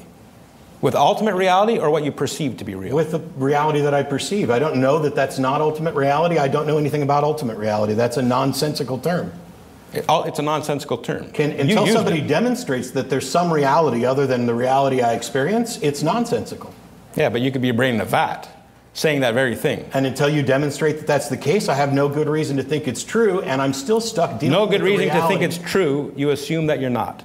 When you say no good reason to think it's true, you're assuming that you're not a brain in a vat. You're assuming that you've solved solipsism. No, I'm not so assuming sure you that are. I've solved it all. This is why I asked you the question before about whether or not something has been proved false. Does that mean it's true? I'm acknowledging that I cannot confirm that I'm not a brain in a vat. Right. But irrespective of whether I can confirm that I'm not a brain in a vat, I have no good reason to think I am, and I am stuck dealing with the reality that I experience where it appears that I'm not a brain in a vat. You said that you cannot solve solipsism.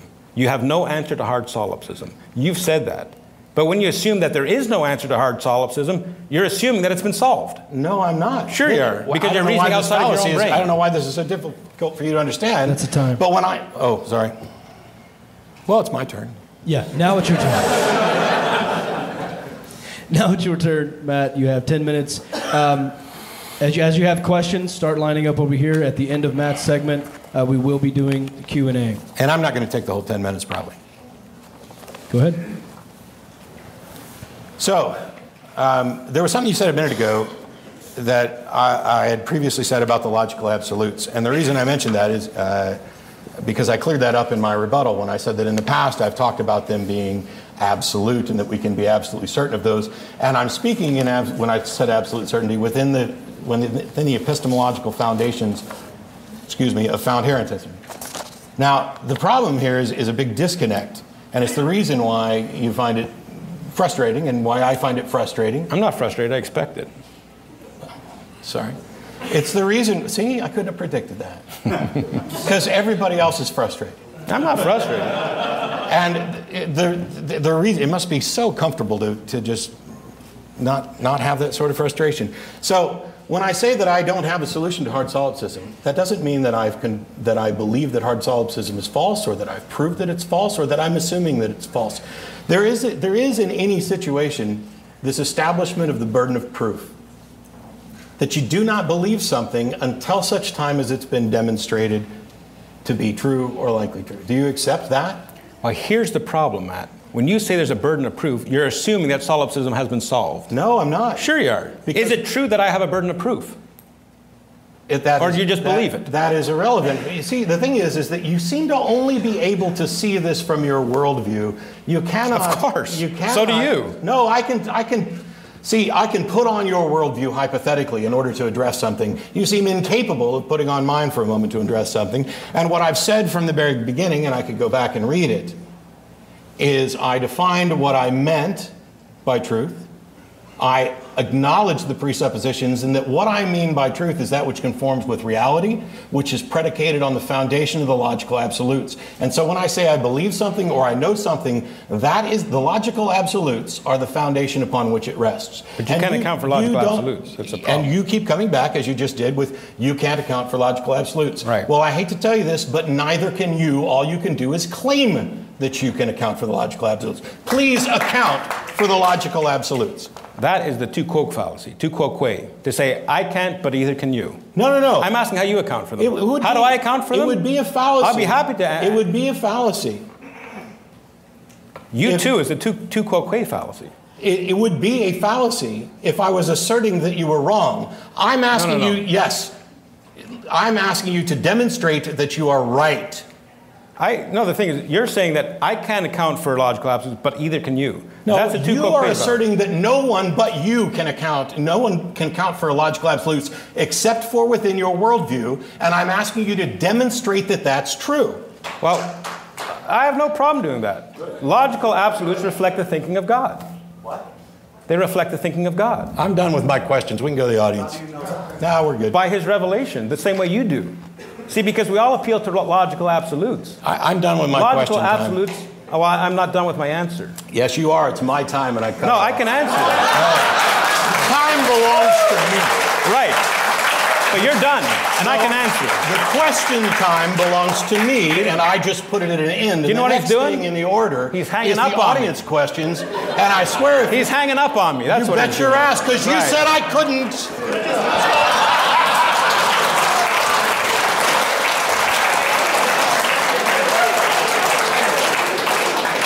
Yeah, I thought he wouldn't do it here, but he's trying to hang up on me here too. He just put you on hold. Yeah, same thing. Okay, be sure to speak up when you ask your question. Please keep your question short. Don't ramble and give a bunch of opinions. I'll cut you off. I promise I don't mind being rude. And I'm going to stand up here so that we're mostly the same size. The time starts now. This will last 35 minutes. Please state exactly who your question is going to be to. I'll hold the mic.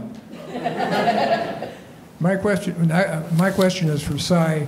Sye, your first premise is flawed. The premise says that it is reasonable to believe what is true, but that glosses over whether our minds can know that something is true. If a blind person is told that a painting is by Van Gogh, that is a true statement. It may be reasonable to believe it, but the blind person cannot know it.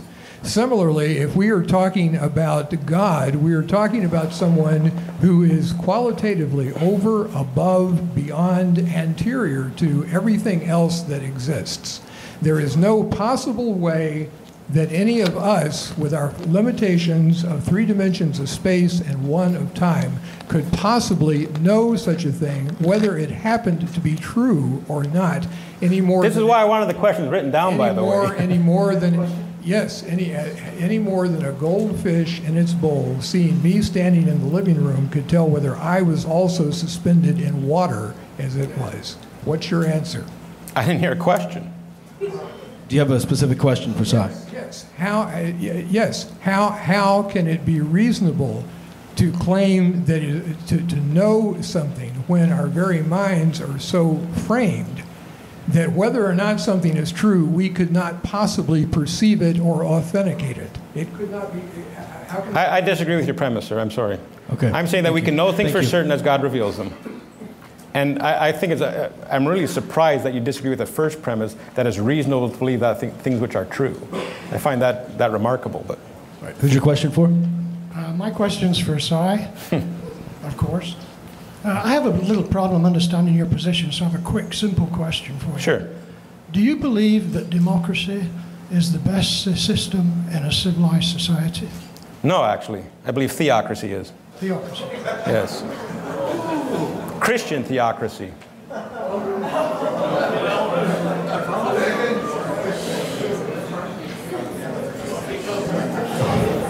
All right. Okay. Who's your question for? It's for Sye. Sye, how can you trust the Christian God? Your Bible has him lying from Genesis chapter 2 and stating that humans will die if they eat the fruit, yet they, meaning Adam and Eve, actually lived for hundreds of years after eating said fruit. Well, I don't normally do Bible studies with professed atheists, but that's a misreading of the text. They did die that day. They died spiritually. They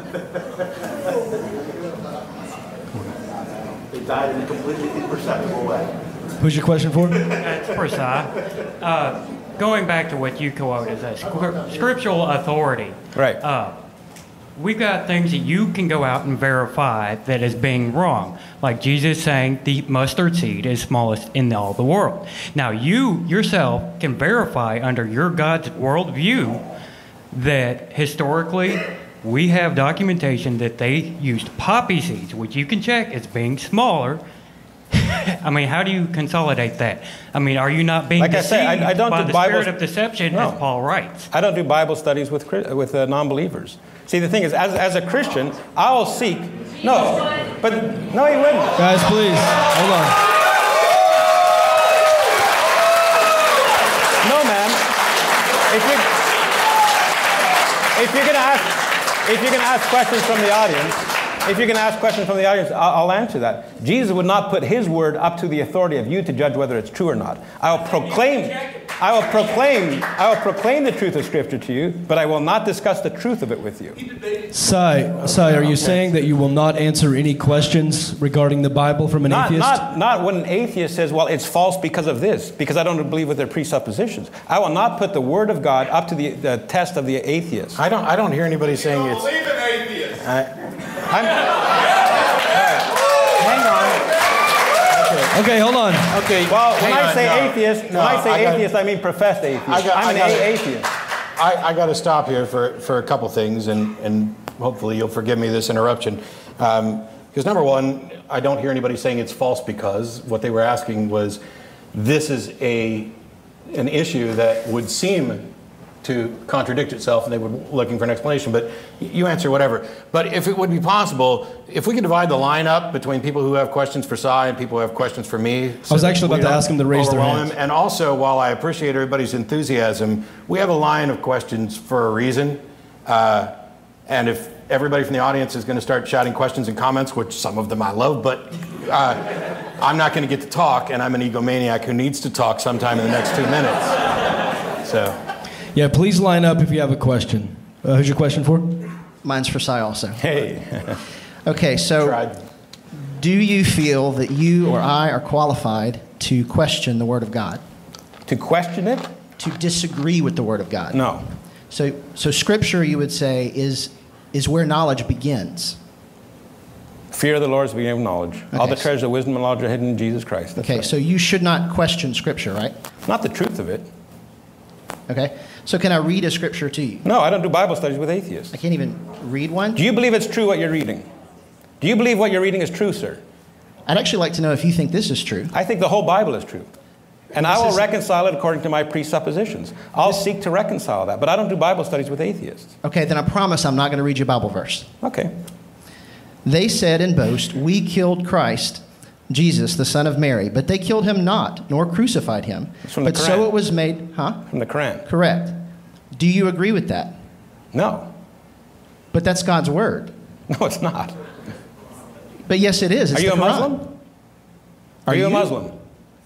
Well, am I supposed to You're believe... saying that's the word of God. Are you a Muslim? Well, are you saying it's not the word of God? I am saying it's not How the word do you of God. know? How do I know that what the Quran says is not the word of God? If you want me to go through that refutation, I'll be happy to. What does the Quran say about the Bible?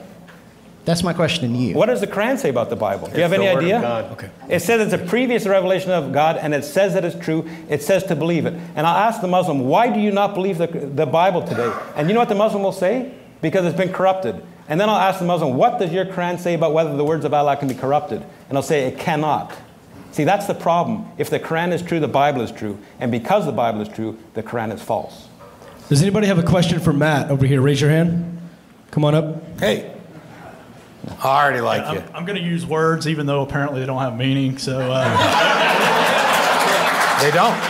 My question is, it seems like what you've provided thus far is what philosophers would call an internalist theory of justification. And if you're providing an internalist theory of justification, you're also using statements like degrees of certainty, or when you say things like maximal certainty, you're talking about a degree.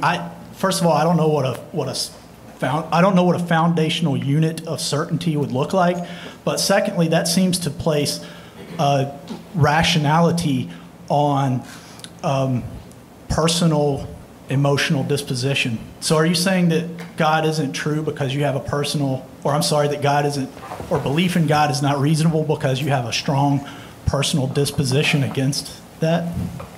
Thank you. No, I have no personal disposition against belief in God. I have a personal disposition that is for evaluation of evidence and reason. And so, while I can say that I know God exists, until there's a demonstration that is based on evidence, it's one of those things where if somebody tells you that you know something and this is just foreign to me, how can I possibly know something that I don't believe? But with regard to certainty, certainty is an expression of confidence. It tells you nothing at all about whether what you're expressing confidence in is true. And you can be more confident about some things than other things. As David Hume pointed out, the wise man apportions his belief to the evidence. And so that's what I mean by degrees of certainty. There are things that I just barely believe. And there are things that I very strongly believe, which is why I made a distinction between maximal certainty, which is founded upon the logical absolutes, which I think is as far as we can go so far. Maybe we can go further someday. Maybe someday a presuppositionalist will give us a demonstration of the foundation beyond the logical absolutes, but until then I'm kind of stuck. And things that are inductive of those couldn't be held to various degrees that I would consider reasonable certainty. Right. This question is to Sye. I was wondering how a mind could possibly tell that it is God in order to say, I am omnipotent or omniscient, and then proceed to give revelations of absolute authority to other figures. How God knows he's God? Yeah. He's all-knowing. I don't know the process of it, but he's all-knowing. Someone have a question for Matt? This is actually for both of you, but I'd like Matt to answer first. What's the difference between saying something is and saying I know something is? Wow, it's difficult to unpack because we haven't, like I said during the rebuttal, that to know or knowledge may in fact be an entirely useless label because it is, so it's still an open question in philosophy. We're still trying to figure out exactly what knowledge is, and quite frankly, I think we're chasing, and I'm probably using the wrong word here, but a MacGuffin, something that we may not have any reason to chase. That maybe belief and rationally justified belief is all we could ever hope for. So when I say something is, I'm expressing my belief that this is consistent with reality as I experience it. I'm fine with justified true belief and saying that I know that this is true within the reality I experience because it is justified by the foundations of reason and is apparently consistent with reality, and I believe it. So there's the three prongs. Question for Sye or Matt? When Matt says something is the case, what he's really saying is I know it's the case. But the thing is, he's going to want to say, I believe it's the case. Well, do me a favor, Matt. In the future, instead of saying something is the case, be consistent with your worldview and just say you believe it's the case. How about I say what I want? Okay, you can say what you want, but the thing is, the reason that you do that is because when I challenge, when you say something is the case, I say, do you know it? No, I just believe it. But you're saying it as though you know it, and that's the problem. You just said that when I say something is the case, I'm saying I know it, and I just got done saying that when I say something is the case, I'm not saying right, but the thing is, you ask anybody. You know more about what's going on in my head than I do. Well, I'm saying that if you did a survey of somebody who says, well, this is the case. So are you calling me a liar? I'm saying if you're saying that this is the case, I don't care about a survey. You said what I meant. Hang on a second. You said that I meant something. That's Are you calling me a liar? Yes. Okay. Okay. I'm glad that's cleared up. Well, somebody says something is the case. Obviously, they're saying, I know it's the case. I'm not saying I believe it's the case. Who's your question for? Adam from here in Tennessee. I actually would like to get both distinguished debaters' response to this. There's two distinguished debaters? Arguable, right. Just real quick, I am a former licensed minister myself, turned skeptic and agnostic atheist. Represents a long journey that probably a lot of people here tonight may be familiar with. But I just wanted to get both of your response to the idea of what do you think about a situation in which people find themselves questioning everything that they've ever believed, regardless of what background they come from, having basically a crisis of worldview at some point in their life, which I'll give you my answer. I think it was one of the best things that ever happened to me, but I would like your responses, please. Yeah, me too. I'm going to address this a little bit briefly in the closing. I'll just say it now. There's a quote from Bertrand Russell that says it's a good thing now and then to hang a question mark on things that you've long taken for granted. And I think that that is the key to a better understanding of yourself and of reality, and reevaluating what I believed after I gave up my religion. I think that's probably the best thing that ever happened to me, and I hear that from lots of people. Well, there's no question doubt is a sin. But Scripture also says be merciful to those who doubt. But this thing is, when you're doubting something, you're doubting the truth of something. You're using your reason to doubt. You're using logic to doubt. What does it require to doubt the existence of God? It requires God to doubt the existence of God. Because you can't make sense of any of those without Him. You can't make sense of truth, knowledge, logic, reason without God. So doubt presupposes God. And for those who are doubting, that will be a comfort. Hi, my question is for Sye. Sye, your arguments seem to revolve mostly around mocking and ad hominiming Matt over... Give me an example, please. Let me finish my sentence and then I will. Over his statement that he could not disprove hard solipsism, which seems to imply to me that you have a disproof of hard solipsism, because if not, your mockery wouldn't make sense. So my question for you is, what is your disproof? Revelation from God. And I don't necessarily consider it mockery, but that's your opinion. It's fine. That's not a disproof. It's a justification for your personal belief. But in a debate, you have to provide arguments and proofs/disproofs, not explanations for your personal beliefs. All of those presuppose God. Proof presupposes I believe in God, so that's okay with me. Everybody believes in God, sir. Cool. Even Satan. Fist bump. Okay. Thank you. Thank you. Yeah. Go ahead. Yeah. This question's for Sye. Sye, you were saying that everybody has this, almost kind of like, you know, when you open up a computer, it already comes pre-packaged with Windows. Everybody has this, you know, belief in God. It's there. Does that mean that everybody's saved? Absolutely not. Satan believes in God, as I just said to the previous questioner. So the demons believe and tremble. So it's the mental ascension in addition to the knowledge that's already there. Everybody already believes, so they're not automatically It's not a mental saved.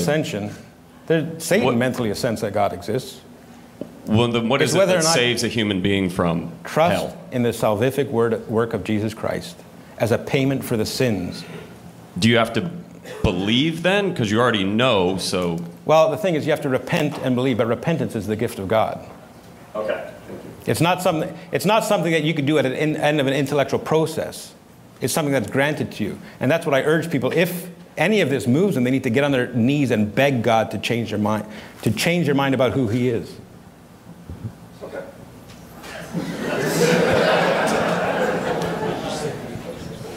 This is a question for Sye. My question is it possible that God has supplied you with a revelation that is, at least in part, false? And I have a specific example. Say, could God have lied to you about the path to heaven, and I'm going to use your phrasing here, for reasons that are sufficient to God? No. And you know that. Yes, God cannot lie.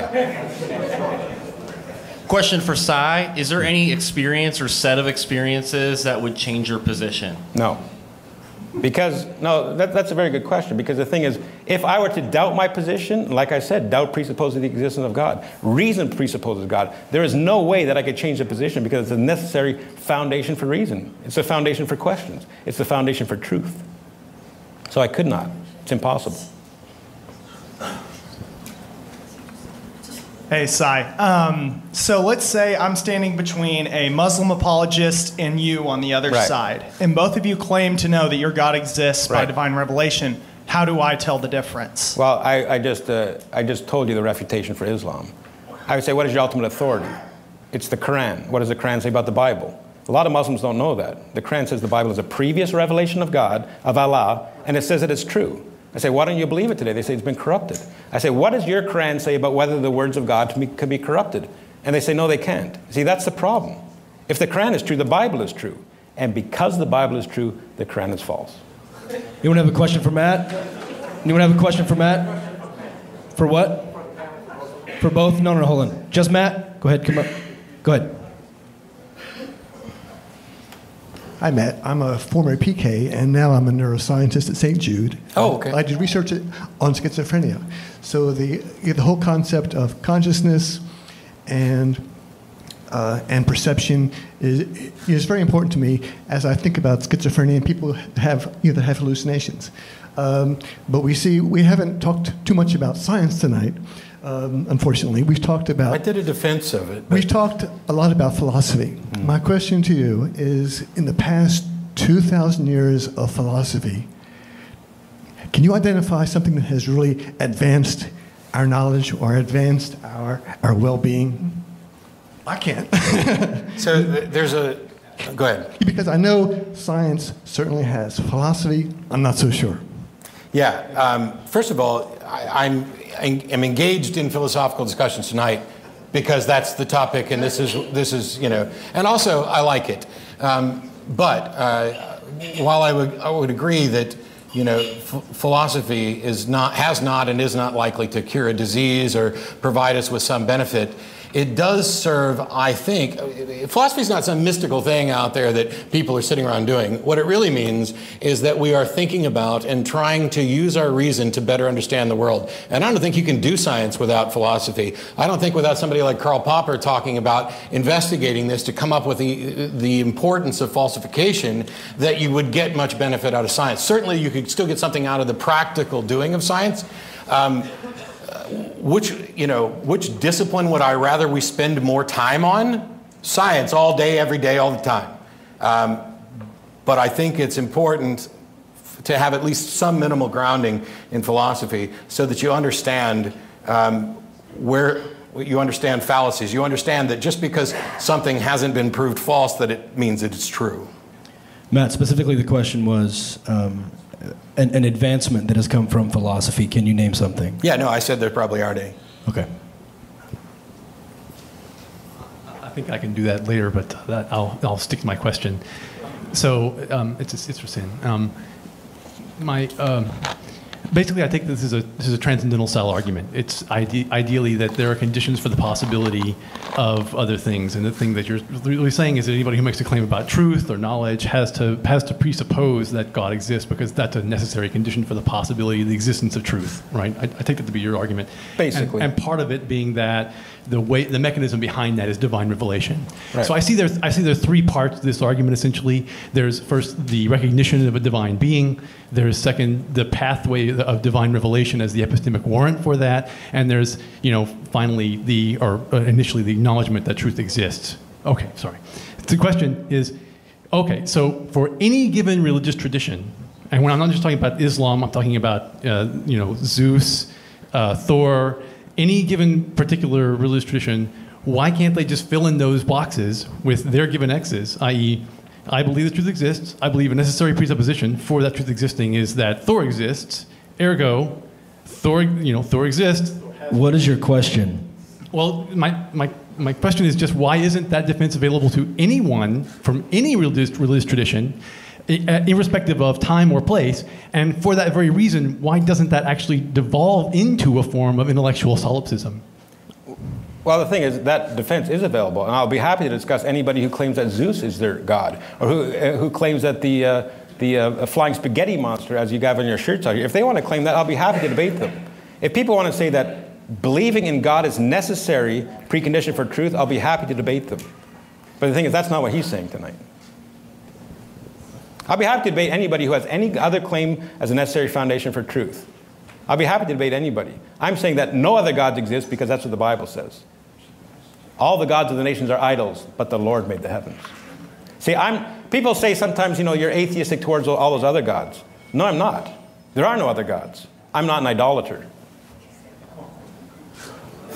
My question's for Sye. This question is a bit similar to the last question. Mm-hmm. So I've been to your website, Proof That God Exists, and I've read through your proof, and you state that in order for us on earth as humans to have absolutes of any sense, absolute truth, morals, logical truths, there needs to be some sort of absolute outside of our existence of humans. Let's just grant that for the moment. So how do you get to, from this needs to be absolute somewhere else, to this is a being who is a god as opposed to some nebulous absolute force out there, to this is the Christian God of the Bible other than your personal revelation? That's a great question, and it's a huge misunderstanding of the argument. I'm not saying logical absolutes or absolutes of any kind, therefore God. I'm saying you must start with the God of Christianity, the only God that exists in order to make sense of any absolutes. It's not absolutes, therefore God. It's God, therefore absolutes.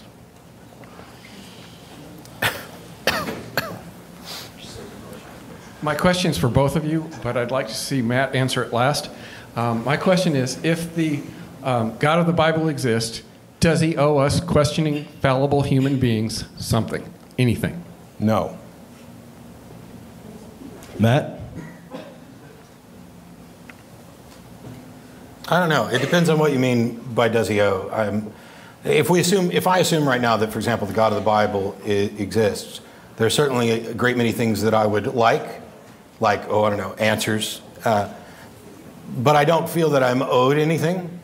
But I also don't feel that I owe anything. All right, this is for Sye as well. As a Christian, does your doctrine not state to be kind to other human beings? Well, I don't know. You'd have to quote the verse. I don't do verses, bro. As a Christian, are you supposed to be kind 1 to other Peter people? 3:15. There you go. Thank you. You're welcome. 1 Peter 3:15. So, Sye. Be prepared to give answer. Be prepared to give a reason for the faith that's within you. I know the word word gentleness and kindness. No, actually, gentleness and respect. But well, it depends on which translation. Do we want to argue about translations? I pulled a verse out. As a Christian, you're supposed But you didn't to say respect kindness. other people, correct? I respect other people. Okay. I don't respect Do their you views. think that mocking your opponent instead of presenting an argument in your first 2 rounds of resolutions instead of mocking him were respectful? Well, there is a place for righteous mockery. I don't think that I was mocked. Really? I don't think that I. Yeah, there is. Yeah. See, because when Elijah was on Mount Carmel with the prophets of Baal, and he said, you know, burn up this altar, this pile of wood here, and they didn't do it. Elijah said to them, "Where's your God? Is he busy?" And the Hebrew euphemism that was used there is he on the toilet? Yeah. So there is a place for righteous mockery. I don't think that Matt doesn't even think that I mocked him. I don't don't necessarily consider it mockery, but I wouldn't care if you did mock. It wounds me not one bit. I think there's a place for it, but I don't think I engaged in it. If I felt that I was owed an apology, I would definitely have said so. But my question is for Matt. On my drive down, I listened to an audio copy of Bart Ehrman's Misquoting Jesus. Yeah. And it made me really wonder about how accurate any of the information or any of the words in the Bible that are being currently used are. Do you think it's reasonable for someone to base an entire worldview, religious philosophy on the current Bible because of how different it is from any of its oldest sources? Yeah, so there's one little thing to correct there before I say the no, which I'm going to say, which is that there's not a current Bible. So Ehrman's got some good books, and studying the history of both the canon and trying to determine how reliable the current text is to the original is something that lots of Christian theologians and New Testament scholars, whether they believe or not, have been engaged in. And the truth is that we don't know how close the Bible is to the original. And what's more significant to me is that it doesn't matter if it was 100% accurate to the original, because the question is the original true? Is the current version we get? We have no reason to think that any of them are true, except where they are. When they talk about, you can find all kinds of facts and place names, and if archaeologists dig up New York in the future, that doesn't mean that Spider-Man existed. And so you have to take each individual claim in the Bible separately. And so the idea that someone would base their worldview entirely on what any particular Bible that they got their hands on now says is, to me, absurd. Now, if they can go and investigate and make a demonstration that there's some truth there, and if they can demonstrate a mechanism, even if it was divine revelation, if they could demonstrate that they had this revelation and that this led to truth, then you've got a different issue. But absent that, I don't think anybody should base their life on any book. So he's talking about truth again, not belief. My question's for Sye. Yep. Currently, it's estimated that there's about 350,000 versions of Christianity. So how exactly do you know that your version is the correct one? I never claimed that. I'm saying that there are things in the peripheral that I could be wrong about. But the essentials, all Christians agree on. And if there are people who say that the essentials are different, that's where we go to Scripture and that's what we study. So you don't know? I don't know about all the peripherals. I know the essentials. I know that everyone knows that God exists. Can you briefly I know that everyone needs Jesus Christ. I know that. Can you briefly tell us the essentials? Yeah, well, I can tell you that in my concluding statement. Okay. But the essentials are that we are created in the image of God to represent Him on this earth, and we have failed to do so. We want to be God. And the essential is that has put us in enmity with the God that has created us. And the essential is that Jesus Christ, God sent His Son to pay that price for sinners like you and me. And if you put your trust in Him, then you can have an eternal life with Him in heaven. This is from Mr. Dillahunty again. Thanks. Yeah, my question is, in your opening remarks, you said that presuppositionalists like Sye never offer arguments.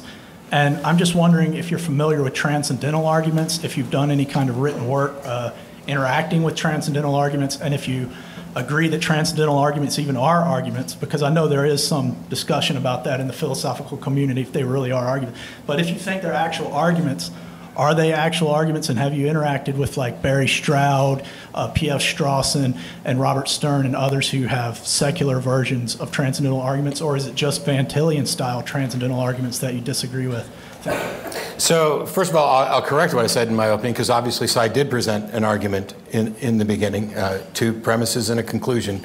Sound, I don't know, but valid. It seemed to be valid in form, remembering it. With regard to, and I think, by the way, that this is TAG. This is a version of the transcendental argument for the existence of God. It is, I think, an armature version of it. And on the show, Matt Slick, who runs carm.org and has put together a written version of the transcendental argument, he called in a couple of times, and we had a 45-minute kind of debate on the show. And you hung up on him. Where... Yes, after 45 minutes, find a radio show. Would you shut up? I'm answering a question. We went through every aspect of Matt's version of TAG, and I pointed out where I disagreed. And then the next day, he went and edited his site to correct the point that I had pointed out was flawed. The problem is that Matt didn't understand why it was flawed, and so when he corrected it, he made it worse. And then when people went over to his forum to ask him about this, he said, well, we don't need to get into all that. In any case, he tried to declare victory and all that, and I don't care about that stuff. As far as other versions, secular versions of TAG, I would be very interested in a secular transcendental argument for the existence of God, for example, because I mean, the subject alone intrigues me, and you can email me at tv@atheist-community.org. One thing I'd encourage people to do too is go to the Atheist Experience website, look for show 593 where Matt Slick was on for 45 minutes of a 1-hour show. See if his name is mentioned. Then after that, go to their YouTube channel and see where their archive of show starts, show 594. And ask yourself why that's the case. So we stop archiving shows and making them available to people for free after a certain period of time because we have a limit on storage space, and we sell compilation DVDs to help pay for the production of this. The entire episode is still available online. And Matt Slick is not mentioned. His name appears on the screen, on the little bar. If you go to the archive page and you guys, we have 3 minutes left. Do a search for Matt Slick, you will not find Matt Slick mentioned on that show. Yes, because it's not my job to promote Matt Slick. Sue me. All right, we have 3 minutes. Let's try to keep it really short. An earlier question was given about whether or not democracy was a good form of government, and it was suggested that... That's not what the question was, but... It was, would a Christian theocracy be a better form? Absolutely. So what I want to know is, do you feel that you and like-minded people have as a goal the goal of overthrowing the United States and replacing it with a Christian theocracy? No. I have a goal that people become saved. That people become saved and put their trust in Jesus Christ, and then they will elect a Christian government. But the thing is, I don't think it should be top down, I think it should be bottom up. I've got something completely, totally different. It's for both of you. Who's your favorite fictional superhero? I like Spider-Man. Yahweh.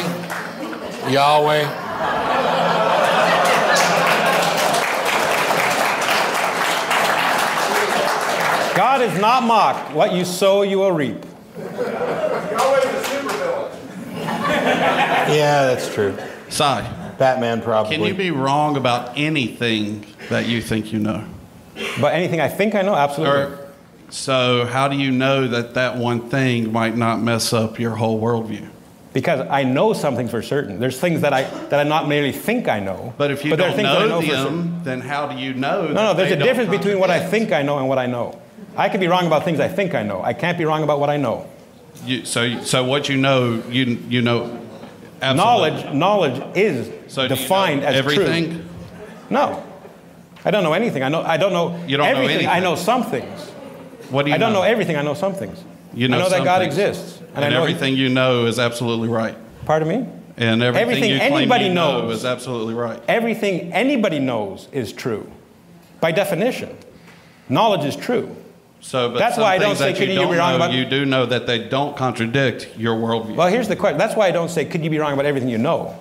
I say could you be wrong about things you think you know. There's a big difference. All right, we'll close tonight. Each speaker gets 2 minutes for a closing. It's 5, I thought. 5? I have 2 here on mine. Is it 5? He can have 5. I thought it was 5. I've got 2. Okay, Sarah, you're fine with that? Sye, I'll set the timer for 5 minutes.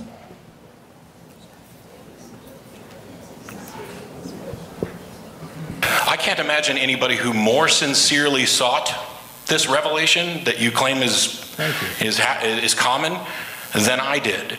So did I just not try hard enough all those years? Matt says he can't think of anybody who sought this revelation more earnestly than he did. But what does Matt think about God? I'm sure I'm going to irritate a bunch of Christians of, you're placing yourself above God. You bet your ass. I'm way above the guy that your book describes, both with regard to my moral positions and I'd have to say intellect.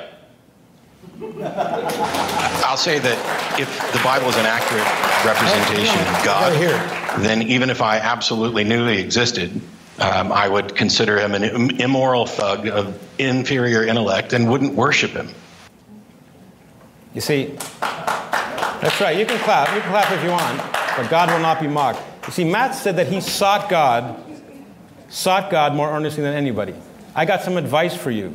If you're looking for God, don't look beneath you. Look above you.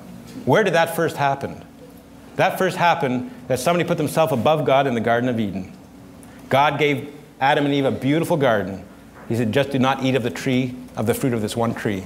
And Satan came along and said, hath God really said that? He's holding out on you. If you eat of that tree, you're going to be just like him. And what did Adam and Eve do? They said, well, God said this, Satan said this, I'm going to choose. All of you who are atheists here today are doing the same thing. God said this. He said, this is how we're supposed to have pleasure. I've granted you this beautiful, that you can have pleasure this way. You can have it this way. And Satan's come along and say, God's holding out on you. I want to have it this way. I want to have it this way. I want to have it this way. And you as atheists are saying, well, God said this, Satan said this, I'm going to choose. You're putting yourself above God. You're putting yourself at enmity with God. You see, stealing is not wrong because it makes people mad. Stealing is wrong because God is not a thief. All have sinned and fall short of the glory of God. Each and every one of us. Our sin demands an eternity in hell because of how good God is. Sin is not a measure of how bad you are. It's a measure of how good you're not. All of us deserve an eternity in hell. Myself included. I'm not better than anybody here. I came here. I'm not better than anybody here, but I put my trust in Jesus Christ, so I'm better off if you haven't done that. And I urge you to do that. Because without him, all you can do is follow Matt. If he dies unrepentant, follow him into hell. And I tell you, you're not going to enjoy it there. People are going to say, I'm going to get away from God. You know what? You know who rules in hell? God rules in hell, not Satan. You see, I'm not saved from Satan. I'm saved from the wrath of Almighty God. But God in his love, sent his Son to pay the price for the sin that I deserve. He paid that price by dying on a Roman cross, a bloody death, a painful, horrible death. And that is offered here tonight. See, that's your offer. That's the offer. Jesus Christ or absurdity. But you'll probably walk out of here choosing absurdity because you love your sin. But you know what? Your conscience is on my side. You all know that God exists. I urge you, repent. Put your trust in Jesus Christ before it's too late. Because you will not like your eternity in hell. I urge you. And I do this as a friend. Like I say, it's too bad that these debates have to happen like this, because I would like to clear up a lot of Matt's misconceptions. I'd like to do it in a more friendly tone. But the problem is Matt is up here blaspheming God. Because when you say you don't know that God exists, you're calling God a liar. And you know, if somebody came up here and said, you know, I think your wife is a prostitute, I wouldn't be discussing about the finer points of marriage. I say, you better be careful. When you come up here and you say you don't believe that God exists, you're blaspheming him. This is not just some fun philosophical debate. You can laugh all you want, but God is not mocked. What you sow, you will reap. But there is hope. There is hope in Jesus Christ. And I urge you to repent and put your trust in him for salvation. Thank you.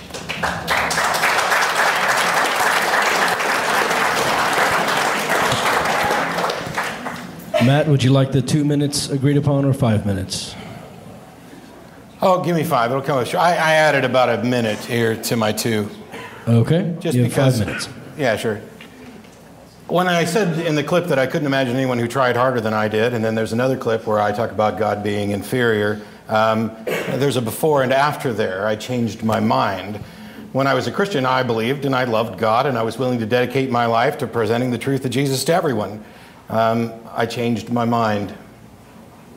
That happens.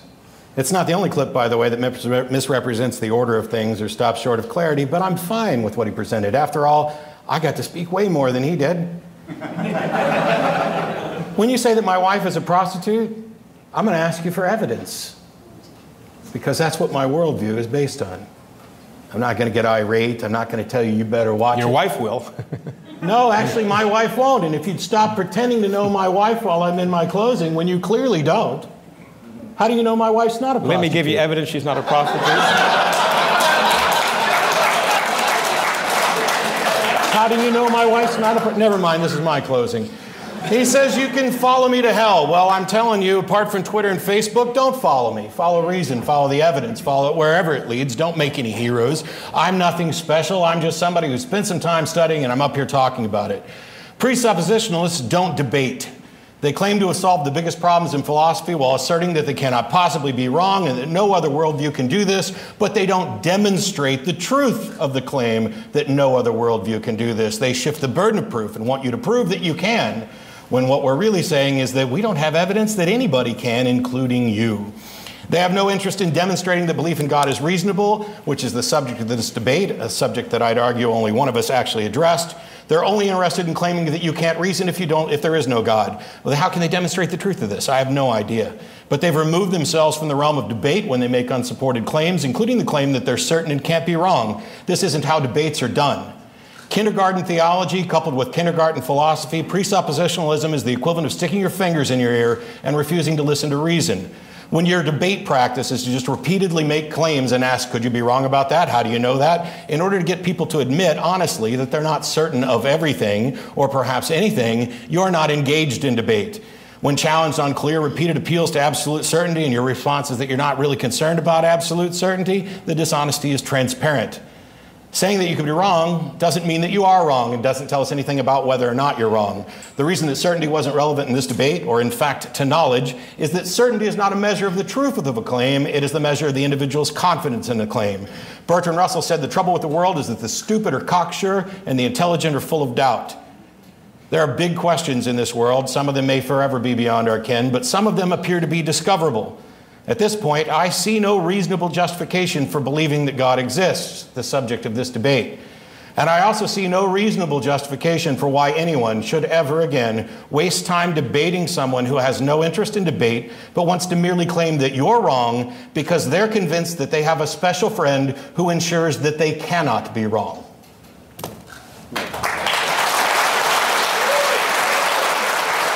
And that is the debate from May 31st in Memphis between Matt Dillahunty and Sye Ten Bruggencate. Again, the video version is available and linked in the description box of this podcast. Next Tuesday night, a very special show with a very special guest, Dr. Carolyn Porco. It's a planetary scientist who has worked on the Voyager missions to Jupiter, Saturn, Uranus, and Neptune in the 80s, and currently leads the imaging scientist team on the Cassini mission currently in orbit around Saturn. We're going to talk about space exploration, science versus anti-science, and this amazing new age of discovery that you and I are privileged to be alive in. That's next Tuesday night. Tonight's broadcast has been brought to you by Nature Box. Great tasting, healthy snacks. Forget the vending machine. Get in shape with delicious treats like barbecue kettle kernels and a whole lot more. Support this show. You get 50% off your first order. Go to naturebox.com/thinkingatheist. That's naturebox.com/thinkingatheist.